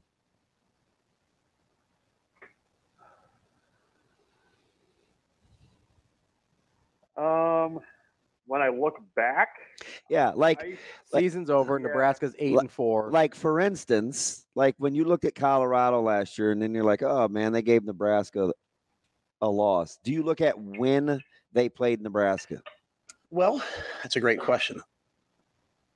yeah, I think a little bit. I mean, Do you? have to? Okay, so I just wondered how natural it is for you. I think it's a data point. I mean, I think you look probably more whenever you, like in your Colorado example, where a team comes out and blows the doors off of TCU in the opener, looks okay against Nebraska in week 2, and then just struggled the rest of the way down the line. I mean, I think you do kind of have to look at the time and when that happened. I mean, I always kind of look. I don't think I'm a huge future schedule guy, but I note things like Nebraska having back-to-back road games against Ohio State and Indiana, and just when those games fall. And there's a few teams probably that whenever you see them on the schedule, though, you're like, okay, there's a chance that a team might be a little bit more beat up after playing this team. I mean, Michigan used to kind of be that way, I think, where you kind of knew you were in for a little bit of a physical game and you don't know what you're going to be coming out of that. But I think the Colorado example, you definitely have to consider kind of when they played that game, because I don't know how much Colorado you guys watched. Well, unfortunately, they were on national television quite a bit, so it's like I watched. You didn't have a choice. I watched a ton. I remember I was coming back from one Nebraska broadcast, and I think they were playing Colorado State at night, and I was like, which was a phenomenal game. Like, why is this game on? Yeah, it was like multiple overtimes. I remember I had it on in my dash, playing it through the Bluetooth, and I was just like, how much more of this are we going to have to put up with? Yeah, no. Well, then you got Colorado Stanford in prime time, and that didn't look good for Colorado. Which also either. turned out to be like a phenomenal game. Like, whoa. Yeah. Yeah, they played some bangers last year. Not a lot of them went their way, but yeah, I think you consider it. Like, I think you do consider that. I don't know. It's just weird. I look at Nebraska like. So the reason this whole thing came up, I look at like the team that lost to Minnesota versus who was trotting out there on offense by the time they played Maryland. Do you know what I mean? But it's like, I don't love to do that when it comes down to bottom line, because everybody has things that happen throughout the course of the season. Yeah. But there is a story to tell within that, right? Yeah. I mean, I was even thinking more just about opponents by that point. I mean, because by the time you get late in the season, I mean, it is a test of depth, right? Like, you're not gonna have all your guys that were starting for you in August by that point. I mean, that's just how the sport works. And so I don't know. I mean, I think you do have to consider. I think you have to consider the time of year that a game happens, but I don't know that can be an excuse for how the game turns out. You know what I mean? Yeah. Like, it's just a data point. Yeah. Bruntz, do you think more about what's happening with Nebraska or the team you're covering or rooting for or whatever than you do about the opponent. Because I think that's what I look at more is like, okay, that was the first game that Heinrich Haarberg started. Or, if Colorado's case is like, well, they lost Travis Hunter in that game. So then I think I view it from a more myopic point of view and less about the opponent and more about what's happening internally, if that makes sense. Yeah, no, that's fair. I mean, this past year, the game after Nebraska loses two of its top running backs, it's going to look markedly different. I mean, I think that's something that you kind of have to consider. And I understand it's like a bottom line thing, but there's sounds more like there's things within that affect the bottom line, When you guys are describing this in my head, I'm like, okay, which do I do? I think one is more fan geared. One is more like analytically geared. Like how a fan would maybe look at it versus I want to get in the nuts and bolts of this deal. Yeah, no, that's fair. I mean, maybe one's a little bit more of an emotional thing versus actually digging into it. I mean, I think I say this from like some of the teams that I root for. Sometimes I just don't want to hear it. You know what I mean? If I sit down and watch 3 hours of Oakland A's baseball, like I don't care that I want to see a win. So I can understand that. That's very interesting. How you would think the fan perspective may be a little more excuse prone, but I actually think it's kind of tougher. It is. You're less. You know what I mean? I think it's tougher when you haven't had success. Like when you're a team like Nebraska or unfortunately like your Oakland A's, and you haven't experienced a ton of success, you're tired of the excuses. Yeah, right? you're less forgiving of the Broncos. Whereas if you've been good, then I would be. If you've been good, you want to go back and get it and be like, well, our starting guard was hurt and our quarterback was coming off of a rolled ankle and he played, but he wasn't healthy. And you start to, if you're 11-1, you want to explain the one, right? Yeah. Whereas if you're 5-7, you're like, hey, go and win any other game of the season and we would have been cool. Yeah, no, I mean, I think when you're talking 7 years from a bowl game, I mean, I don't know. I don't know that some people are willing to entertain the nuance. You know what I mean? At some point, just make the damn play. I mean, that's kind of where I think a lot of people are at. Is if you're in the red zone with a chance to go in and win the game. Regardless of who it is throwing a pass that's late and inaccurate. I think that kind of colors the discussion around Nebraska football right now. Is it would be one thing if it were like you basically hadn't wandered through the wilderness for almost a decade. But, I think when you kind of are in that kind of a context, it tends to eliminate some of the patience there. Bruntz, and the same similar vein, and you're pretty rational. So why do you think it is that like Bryce Dienhart can get better, but we come off as though Turner Corcoran cannot? That's a good question. I'm dead serious. I don't know. No, I know. It is a good question. I mean, I think that's the big one for the offensive line is and then there was actually a thread on our board about it this week about whether or not Shocker. he's kind of poised to make that, whether he could be the Dienhart 2.0 and he's not alone. I mean, there's other guys that have been around the program for a long time, and you're kind of wondering if they could do the same thing. We almost left Tommy Hilfer dead, didn't we? We did. At least Turner's sticking at one position, I guess. That's the one thing to say. But well, it's just weird because I remember, and the thing that I bristle up, I remember what was said about Ramir Johnson after Maryland. Oh, that guy's too small, or he can't do this, or he needs a hole, and then it's like, well, then he gets hurt. Oh, he's just injury prone. Like maybe he comes back, maybe he doesn't. Now that he's back, it's like, ooh, go Ramir. It's like it's just we pick and choose when we want to be optimistic about development and best case results, even though there's like proven track records all over the place. There are. I mean, there's some for the other way too. I think I think that, in college football now too, I think it's hard to, even if Matt Rule stands up there and says, we're a developmental program, some guys are going to take a couple of years, and this is like there's not the built-in patience, it's very much a win now type thing, and guys developing quickly. I mean, guys being written off early in their careers are not.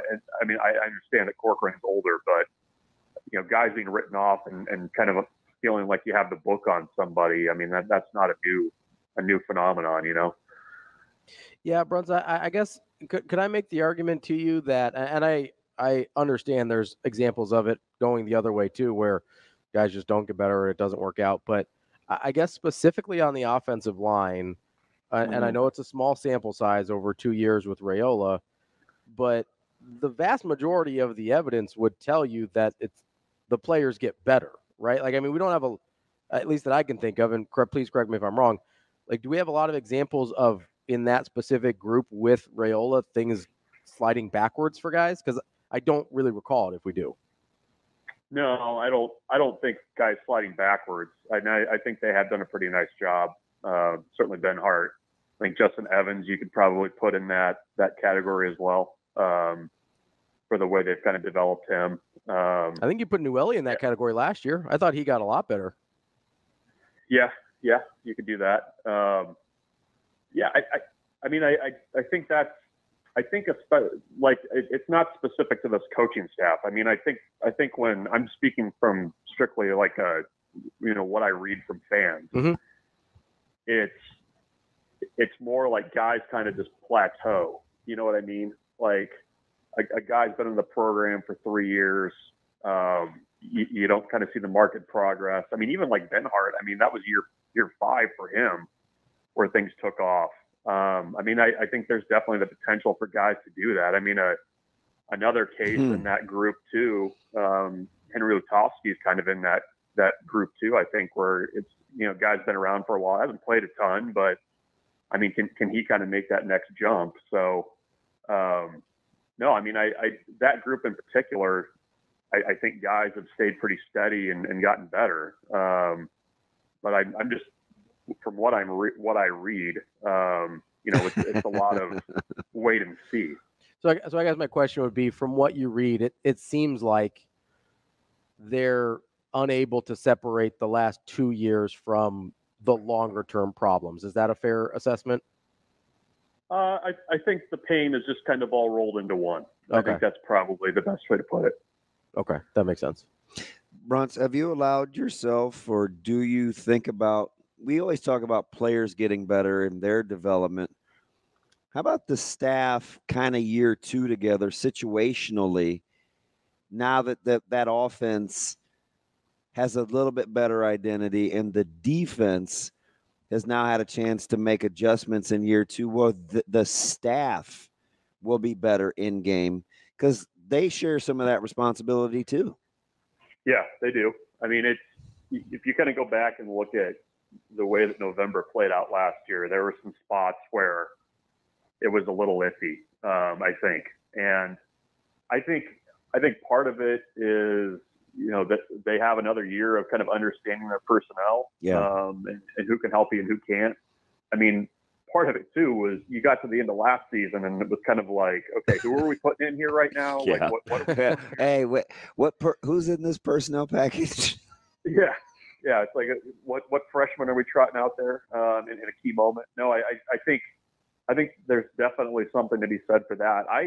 Tony White or Matt Rule said something about the defense that kind of piqued my interest, but it feels like we're maybe not defensively talking enough about like what does year 2 look like for this group in terms of how kind of more advanced Nebraska can get. Because, I think it was Matt Rule said, we're doing a lot of things differently defensively this year based on the personnel that we have. And I was kind of intrigued by that because, it does feel like you're kind of moving on to like the 200 and 300 level type stuff that you can do with that defense. And, I think probably, especially on the defensive side of the ball. I mean, for a guy like Rob Dvorak having his second year in this defense, I'm guessing he could probably coach it and teach it a heck of a lot better than he could this time last year. I'm guessing Terrence Knight was the same way. So, I mean, yeah, I mean, the coaching piece of it, the in-game decision part of it, that all kind of plays together. And, you know, I mean, you're hammering the chasing three message. It's, you know, some of those decisions are part of that as well. And you know, you look at 5-6 plays during the course of a game, you know, a decision here or there can really kind of shift the balance. So I agree that's part of it. And, you know, I would hope that they're better off for kind of having gone through last year and kind of where they're at as coaches now. Yeah, I asked Gifford at Big Ten Media Days because I want to know specifically. I'm like, I keep hearing, you know, you guys are, hey, we got to get better. You guys haven't done anything yet. And I said, yeah, the conferences have film on your defense, but you're also year two, and you get to make adjustments and tweaks. And he sat up in his seat, didn't he? And he goes, Ravi, he goes, yeah, exactly. Like, we get to build on what we did last year, and we now know where we weren't very good and where we were vulnerable. And I'm like, it's so understated. Like, there's things I can do with Christian Jones this year that I wouldn't have done last year. Like, it's just like those kinds of things matter. You can have tape, but we got a marker and dry erase board too, like at Nebraska. Yeah, no, I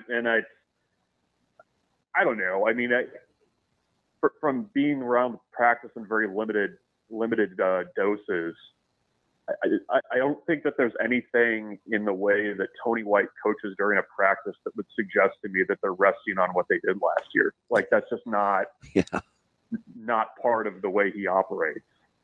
And I don't know. I mean, when you have a guy like John Butler come in and say, yeah, this defense is really pretty unique, like, and you kind of layer that on top of what they said about, you know, what they're doing differently this year, I'm kind of curious to see what that looks like, because I think that's the next step. And I mean, you can get into like the third down defense and turnovers, which are a big piece of that, but I don't think it's going to be the same type of group and scheme that's going to be trotted out that first week against UTEP. I mean, I'm expecting to see some different wrinkles there. And they slid a couple of things in low key, right? Early on and before the season started in the first presser, it's like, hey, what's one of the areas you want to get better at? And Tony White was like, hey, I want to match our secondary up on receivers better. We got caught in some bad matchups last year. Like, that kind of falls on deaf ears, but hey, you may not want, you know, Gifford on a number 2 in the slot to an open side or whatever it is, right? Whatever. But like, if the more you can cross train, like, the better situationally you can be within your scheme. That's pretty scary if you can do that. Well, I mean, we've talked about him, but I mean, having Javin Wright on the field for 3 downs, I mean, that changes. Right. You get a tight end and he's flexed out and you got to get underneath 3. Like, you trust Wright can get there. He's used to covering. Yeah. So, I mean, I think bigger roles for guys like that are a little bit more versatile. That's maybe where the magic is there, right? Like, you can do different things that you maybe couldn't do last year. Bruntz, it seems like a place that at least the Big Ten Network thought there might have been some magic was in the defensive front. Both Griffith and Rebson had some pretty glowing things to say. Were you surprised at all about kind of how effusive they seemed? I know you guys wrote up about it on Husker 24/7. Did that take you by surprise at all, or are you kind of on the same page as far as what you think that defensive front can be? Yeah, no, I mean, I think that's a pretty obvious one, you know, and a place that probably deserves focus. I mean, it's interesting. I mean, it's kind of like, it feels like if you kind of know about Nebraska's defensive line and you're outside of our bubble, it feels like you've like found like this really good restaurant that not many people know about. And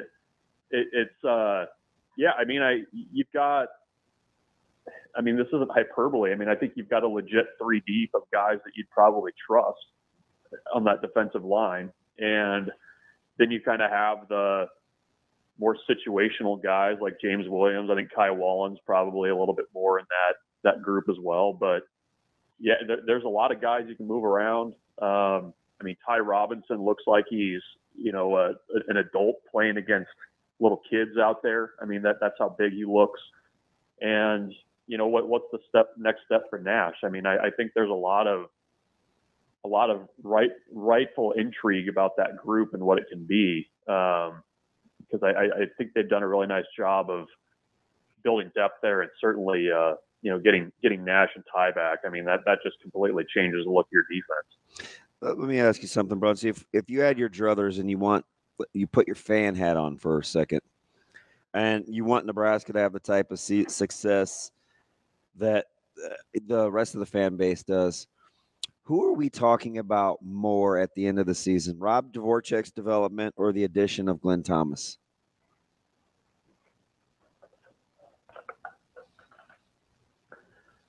I think Thomas.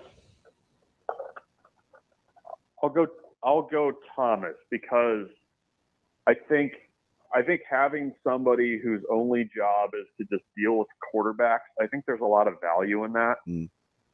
And I think it allows Marcus Satterfield to kind of be an offensive coordinator a little bit more.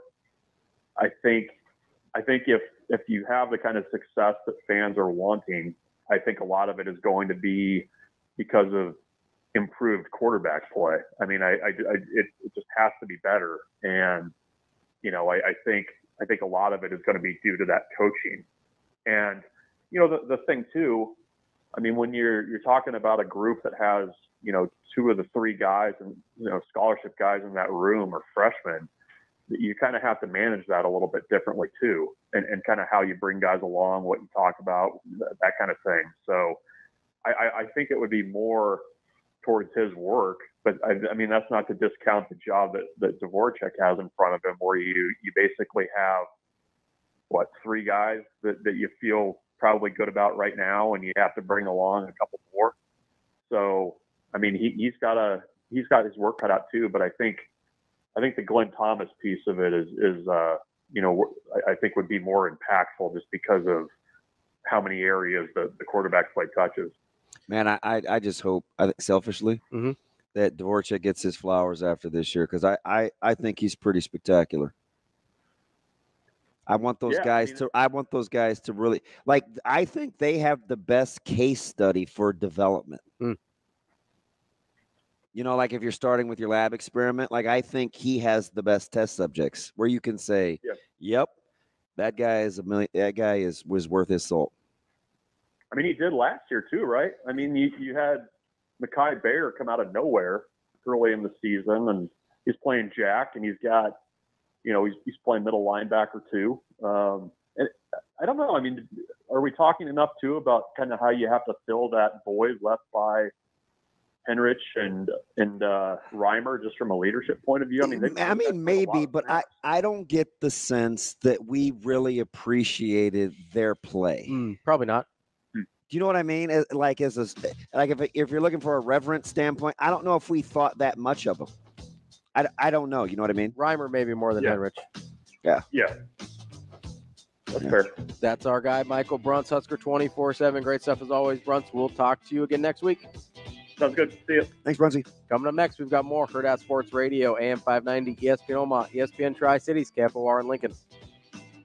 We're back here on Hurrdat Sports Radio, AM 590, ESPN Omaha, ESPN Tri-Cities, KFOR in Lincoln, and reminding you to get out to Lauritsen Gardens for their garden games through September 2nd. They've got all sorts of stuff. If you want to check out the videos, DB and I went out there. DB got dominated in badminton. It was embarrassing for him. Why are you fibbing to that? You would think his general athleticism would translate. It didn't. Dude, the one that you hit over my head, it's the first time I touched a racket and a birdie in 30 years. And what happened the very next time? It's almost like I got a feel for it. I don't recall. Yeah. All I know is that you got to get out to LauritsenGardens.org to get tickets. And unfortunately, I don't know that they have the video playing on a loop anywhere of me just dominating DB in badminton. But I know one thing. I haven't seen after it you yet. saw my footwork and run around on that forehand, you're like, oh yeah, this dude's serious. That was good. That was nice. It was good footwork, moving around on the forehand. Yeah. Get out to LauritsenGardens.org for tickets. It was a fun time out there, though. We had a full slate yesterday. We went in the afternoon for however long. It seemed like 18 hours. And there were people still trying to play tennis before the rain started. Oh, yeah. And it was some older folks. And I'm like, you know how hard this sport would be? I mean, they were fantastic. Mm-hmm. And they had to be in their 50s. Oh, yeah. 60s. And I'm like, I'm not returning any of those. And I'm okay. Like, just to watch these serves, I'm like, I think I need a better appreciation for tennis because tennis is really hard. I'm watching these guys just return balls at 130 mile an hour serves, like no big deal. Yeah. You know how fast 130 mile an hour is? Really fast. You have no reaction time. Yesterday, I'm probably watching 70, 75, and I'm like, it's pretty good. Yeah. Yeah. I don't think people you wouldn't even see it. If you've got Ben Shelton out there going 145 on you, you're not even seeing that. Yeah, no. You wouldn't know it hit you until you fell down. I would think of the was that Mr. Deeds where they were playing tennis on the court and he kept hitting the ball? Yeah, out? he's like, hey, if I just hit you, does that count as in? I could just imagine if you had guys serving and they served at you. Whatever the hell I would just be getting out of the way. They do that sometimes because it forces you to make a decision with your body about how you want to hit the ball. Yeah, I'm not very reflexy anymore. Dunk, dunk, just taking them like Happy Gilmore in the batting cage. You know how you have those little suction cups marks from treatment and stuff. Hey, where'd you get worked on? No, it's tennis. That's what that was. Man, I know people. I think that's why pickleball got popular because it's not near the speed and it's very similar in terms of movements. There's some carryover. It's much less technical, so there's a lower barrier of entry to learning it. Isn't the court smaller too? It is. Yeah, significantly. So it's a little bit easier to navigate if you're not quite in shape yet. But did you watch ping pong in the Olympics? Oh yeah, those guys are crazy. That was ludicrous. Yeah, those are insane. I like ping pong a lot, actually. I know two very, very good ping pong players. Yeah, Bud Crawford, Tom Thompson. Bud Crawford makes sense. Hand speed, coordination. Yeah. And Tom is 6'12", so his wingspan is about gets 94, everything. 94 inches. Dang. Yeah, I would imagine. He can use both hands. I would imagine Bud would be brutal to play against. Yeah, he's highly competitive too. Yeah, I've seen him at Summer League. Yeah, right. He used to get after him. Oh, man. I know. It was a lot of fun. I know. He would come. I'd like it when his fights were scheduled in a way that he'd be able to come out. Yeah. I liked it when he fought in April, May, so that he'd come out and play all of Summer League rather than he was fighting July, August, and he'd be out in training camp somewhere. Watched him hit a softball about 315 feet too. Yeah, he might just be a good athlete. The great ones do. They're not satisfied. It's that's on the table. I think that Bud Crawford, good athlete. Is that on the table? Yeah, I think it is. Man, I'm gonna give that some thought. I don't think that's a hot take. I think he's a pretty good athlete. Hot take. Kind of like the Viking season's over without McCarthy. I know he's not super tall, but can you imagine that guy playing corner? Bud? Yeah. Oh, yeah. I feel like he would just lock people up. Oh, he's a rail, too. You're not trying to get not anymore, man. He's going 154 full time. Man, hopefully they get Ortiz maybe or somebody. I don't know. We'll see what the next fight looks like. I'm just saying, can you imagine him in bump and run? He got that little punch on you. Good luck, bud. Yeah. His reflexes are insane. Obviously incredible. Yeah. I've never seen anything like it. Unbelievable. It's hard to believe that me and him are the same species. You know what else is hard to believe? Right. How are the Steelers on Get Up Again? Because they got done talking about J.J. McCarthy. So if you were going to be in sports media right now, I wouldn't be talking about the Steelers. No, but time out though. Yeah. There's probably only 3 things you need to know. Okay. Right? Steelers. Quarterback battle. The Jets. Aaron Rodgers. And what else is always on? We're just talking. There's a lot of Ayuk stuff every day. It's and if you really want to be fancy, somehow weave in LeBron and the Lakers. Oh, CD. We get CD every day. It's CD Lamb's contract. Oh, are we still doing this? Yeah. Listen, it's the how about Dak calling his shot? Or Parsons calling his shot? CD will be in camp. Does CD know that? Well, we're kind of like Jerry Rice tweeting out and be like, hey, does Brandon know he's coming back? Yeah. Yeah, apparently Jerry Rice may not be that nice of a guy sometimes. I mean, listen, we got all the old guys. Emmett is speaking on when you're the GOAT. Dallas and stuff. You got Jay Rice speaking on San Fran. When you got the when they gonna ask Greg Lloyd about what's going on in Pittsburgh? Ain't nobody asking Greg Lloyd. Not if you don't want to answer. I know that. I feel like James Harrison's more of a spokesperson type. Full disclosure, I'm probably going to take Lloyd though, and I know Harrison is a preference or ability. Ability. He's like a 6th or 7th degree black belt. Okay, yeah. Greg Lloyd. That's aggressive. Yeah. Yeah. Not trying to test that. But I'd take, anytime Harrison wants to go in a dark alley. Yeah, I'll take him with me. I'll take him in my corner for sure. I was tweeting out a couple of pictures last week or the week before. He was at Steelers camp, just wearing a black T-shirt and shorts, mean mugging everybody. Yep.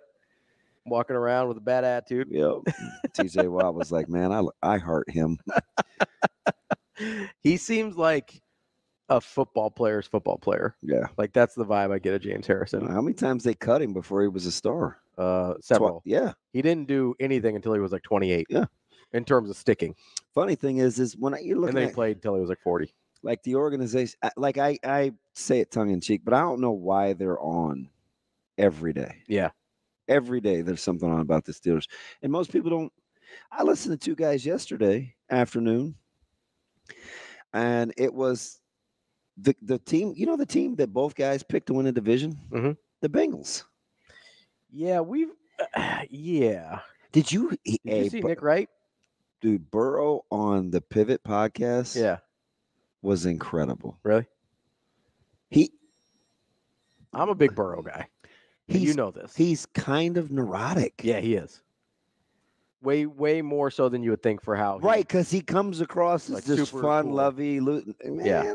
No, he is. He's got his style, and he is full on. Yeah, pee or get off the pot. Yeah, he is. It's kind of, I think, I mentioned we do this with coaches sometimes in terms of like how a guy looks depends on how we judge them a little bit. I feel like we do that with quarterbacks too a little bit where like Tom Brady, you don't expect somebody that's like good looking like Tom Brady. You kind of assume that maybe everything came easy to him. They came more naturally. Where it's like, no, Tom Brady's a full-on psycho about football and prep and stuff like that. Where you see Peyton Manning, where he sort of looks like a dork, and you're like, yeah, that guy's in the film room a lot. You're like, hey, Burrow, why'd you dye your hair? I was bored. Switch it up. Need something different to do. Yeah. Different look for myself. Like, now he's going full Slim Shady on us. He's telling a story about how nobody can visit him on Saturdays. His parents come in town sometimes to see him. He's like, no. Turn around. Go back to the hotel. Not on Saturdays. Like, this is non-negotiable. Yeah. Like, he just, but you watch him and you listen to him, like when he's mic'd up and stuff. Mm-hmm. It's like, man, I'd rally with this dude. Oh, yeah. Like, he definitely puts the requisite work in and a little bit more. I still think he has pressure. I do too. And I love him, but I think he's getting a pass. I think so, because he hasn't been bad. He's just been hurt. Yeah. We're more willing to forgive the things we didn't see than the things we did see. Right? Like, if you see something bad, that's hard to forget. Mm-hmm. When you just don't see anything new, it's easy to remember the good stuff, right? Like, that's kind of human nature. Bad stuff sticks in our mind pretty aggressively. Who's got the tougher head coach quarterback situation, Sirianni or Saleh? Ooh. Well, I want to say Saleh because I think Aaron Rodgers is harder to deal with, but I know there's issues between Sirianni and Hurts. If I didn't know about pre-existing issues, I'd say Saleh and Rodgers because I think Rodgers is a nightmare to deal with. That's the vibe that I get. You know who kind of gets a pass? Who? It's always the Jets, isn't it? Not the pass. It seems like Shanahan kind of gets a pass. Kyle? Yeah. For what? For blowing stuff? Yeah. It don't like it doesn't stick. It's crazy. Like people bring it up, but it doesn't stick. Yeah. I think there's just I think there's a respect for him that people is what he is. Yeah, that's just like, he'll get it eventually. I think he's young enough too. People assume he'll go get one. That's DB. I'm Ravi Lulla. We'll wrap up the show. Coming next. Wrapping up the show today here on Hurrdat Sports Radio, AM 590, ESPN Omaha, ESPN Tri-Cities, KFR, and Lincoln. That's DB. I'm Ravi Lulla here on the Pillar Exterior stage at Hurrdat Sports Bar and Grill. Kind of a weird exchange happening on Twitter with Amazing Daniel and DB. They're both espousing their love for Miami Dolphin great Joey Porter. It's strange. It's not. I don't know why you're doing that. Yeah, Miami Dolphin great. It's weird. Well, he's one of those guys. You asked a long time ago. With the Cardinals. Yeah. Where you have like an irrational blind spot. Yeah. He's one of yours. Yes. Yeah. I get that. I mean that. I don't know, just that linebacking core, and the only guy I was probably out on was may have been the most consistent of the bunch, and that was Levon Kirkland. Yeah, but I couldn't get over the body type. I love him because he was, a Steeler. He was a Steeler. Yeah, isn't that the one everybody liked though? Levon Kirkland. Yeah, I mean maybe.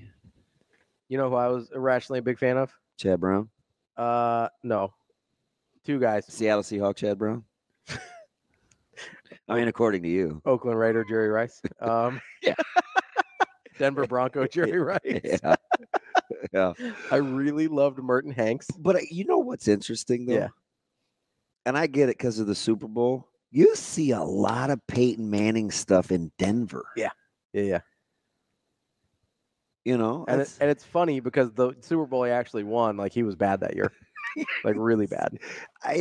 Like Brock Osweiler was a better option. It was just that's how bad Peyton Manning. Are you talking like gear or like signage? Yes. So in articles and stuff, it's like is there Elway gear beside it? Oh wow! I'm just throwing it out there. Wow! I was a big Merton Hanks guy. This is I don't even know if I should say this, but you could have convinced me that Elway was overrated. Oh, I could buy that. I could buy that. I know, like Sam and some of these guys, they'll kill me for that. Historically, he's not going to stand up the way. Like, you're going to have to explain a lot if you're still. I go all the way back to Stanford. Oh, okay. Right, like the folklore. It's just like because they weren't very good at Stanford either. Right, didn't win He didn't win at Stanford. They were very good. But I get the whole Yankees thing. That's the funny thing about the Stanford Cal game, the band game, right? Is like that was not good teams. So who would you be? I referenced two of them already. Who would you rather be going into this season? Okay. Ready? Yeah. Mike McCarthy. Okay. Saleh. Mm-hmm. Or is that just those two? No. Okay. I'm drawing a blank. My second guy. I just said it earlier. Oh, Sirianni. Oh. My gut says McCarthy. See, but here, you gotta think about their situation. Right. Yeah. Okay. If I understand there's always drama in Dallas, right?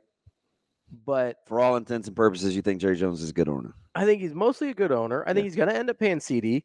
I think there's no open festering wounds between McCarthy and the quarterback. Like, for being Dallas, and this is a weird, I'm going to choose the situation with the least amount of drama. And weirdly enough, I think that's Dallas. Because that is normally not the thing you associate with Dallas as drama-free. Because there's always going to be the noise, right? But internally, I don't think it's a very dramatic locker room right now. So, and we're operating under the assumption that CeeDee Lamb signs, right? Yeah, that he gets paid. Yeah, I assume he's going to. Gary ends up paying everything. Because you do realize if CeeDee Lamb, they're the most impacted, I think, by if CeeDee Lamb doesn't get paid. If CeeDee Lamb doesn't play, Dallas isn't good. Yeah, yes, I am. I mean that offense turns into TI mediocre.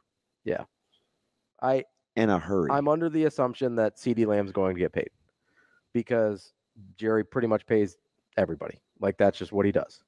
And I am not under the assumption that things are just going to magically work out between Hurts and Sirianni. Right, but let me ask you something. Yeah. Who has the better roster, the Jets or Dallas? Jets, probably. You could make the case it's the Jets. I think Jets have a good roster. I think they do. I am less sold on Philly's roster than some people are. You would still rather be McCarthy? Yes, I would. I am choosing the place just because the Jets have that cloud. Yeah, and it's also they're the Jets. Well, for two things: A, the drama. Because would I rather for all the negativity we throw on Aaron Rodgers? Yeah, he sure does win a lot. But when he plays, considering what he plays, okay, yeah, he always wins. Considering what we believe his talent to be, can I make the argument that he should have won more? Listen, if he gets if the Jets win the division and they're the playoffs, mm-hmm. is it that did he overcome the fact that they're the Jets, or is it not good enough because we expect Aaron Rodgers to win rings? I mean, I expect Aaron Rodgers to win rings. But it's pretty hard, though. It is. But guys of his caliber have multiple rings. Like throughout the history of the NFL, guys that we talk about the way we talk about Aaron Rodgers have multiple rings. That's almost a foolproof statement. That's how it goes. If you're going to be talked about the way we talk about Aaron Rodgers, you have multiple rings. Like that was that. I mean, I'm trying to think of anybody. I don't know if I love that. I think it's true. Like I don't know. The guy that I thought of first that's the most well-regarded that doesn't have multiple, the guy that came to my mind was Steve Young. Steve Young gets talked about with a lot of reverence, and I think rightfully so. We don't talk about Steve like we talk about Rodgers, though. Yeah. Not in that same category, but he's the closest one I could think of off the top of my head. I can't think of a guy. You might have been talking about him like that back in like 94, 95, though. But he certainly didn't have the longevity. Like he had a peak that was really, really good. Like he had 4 or 5 years. That was probably in that neighborhood. But Rodgers has been doing this for 15 years. If a little longer, actually. Right at 15, I think. Pretty close. Yeah, because he had to sit. Yeah, so he's had a couple. He came out in 05. Yeah. So like 15, 16 years. But I mean, if you can come up with guys, I'm open to it. But the guys that we talk about, because we talk about Aaron Rodgers as an all-timer. And the guys that we talk about in that way all have multiple rings. All of them. Yeah. There's going to be a lot of guys that, I don't know. I mean, Marino comes to mind with none. Yeah.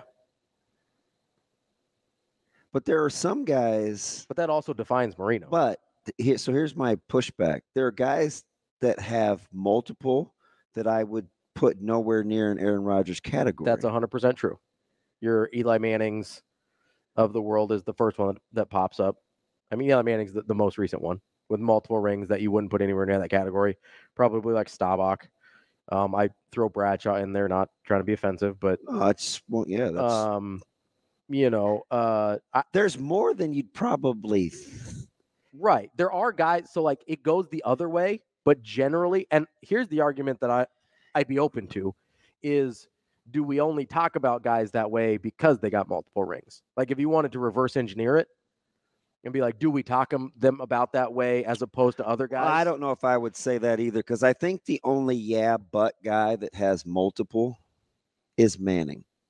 Recently, yeah. Recently. Like in the last 30 years. Like he's the one that can't shake, well, hey, man, I won multiple. Yeah, that doesn't matter for him because we saw too much of the other stuff. I don't think there's another guy. I mean, Lamar could be headed down that path. Yeah. But it would be about another decade of being good. So I saw a stat the other day about when Lamar Jackson plays and when they don't, and it's twice the points. Yeah, it's unreal. It's incredible. Yeah. But his playoff success is a huge hole in his resume, right? It's incredible. It is. And the same thing with Aaron Rodgers. Like, your point's well taken. He wins a ton. But there's massive holes, and there's a massive hole in his resume. I don't know, man. I'm not here for the staunch Aaron Rodgers defense, but because I have said, given his talent, you'd think he'd have more than one. Yeah. But he needs some things to go right, too.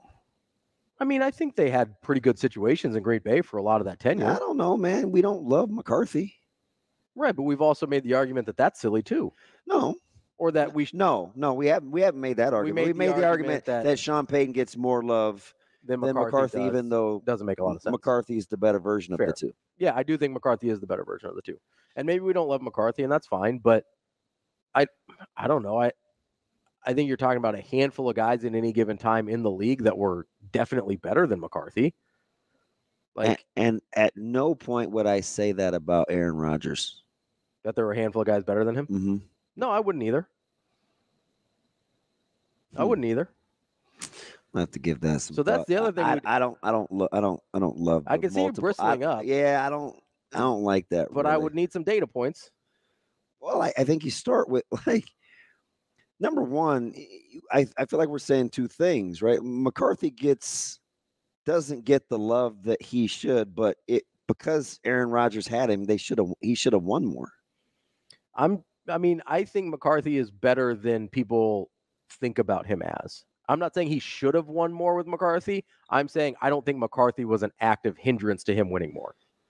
And I think that's how other people view McCarthy. I was like, oh, he was dealing with McCarthy. I don't think he was an obstacle to Aaron Rodgers winning more. Was there, like, if he had Bill Belichick, would he have won more? Yeah, probably. Like, sure. But, if he had Andy Reid, would he have won more? Yeah. But I don't think he was an active hindrance to Aaron Rodgers winning Super Bowls. That's my only point. Not that, because he had McCarthy, he should win more.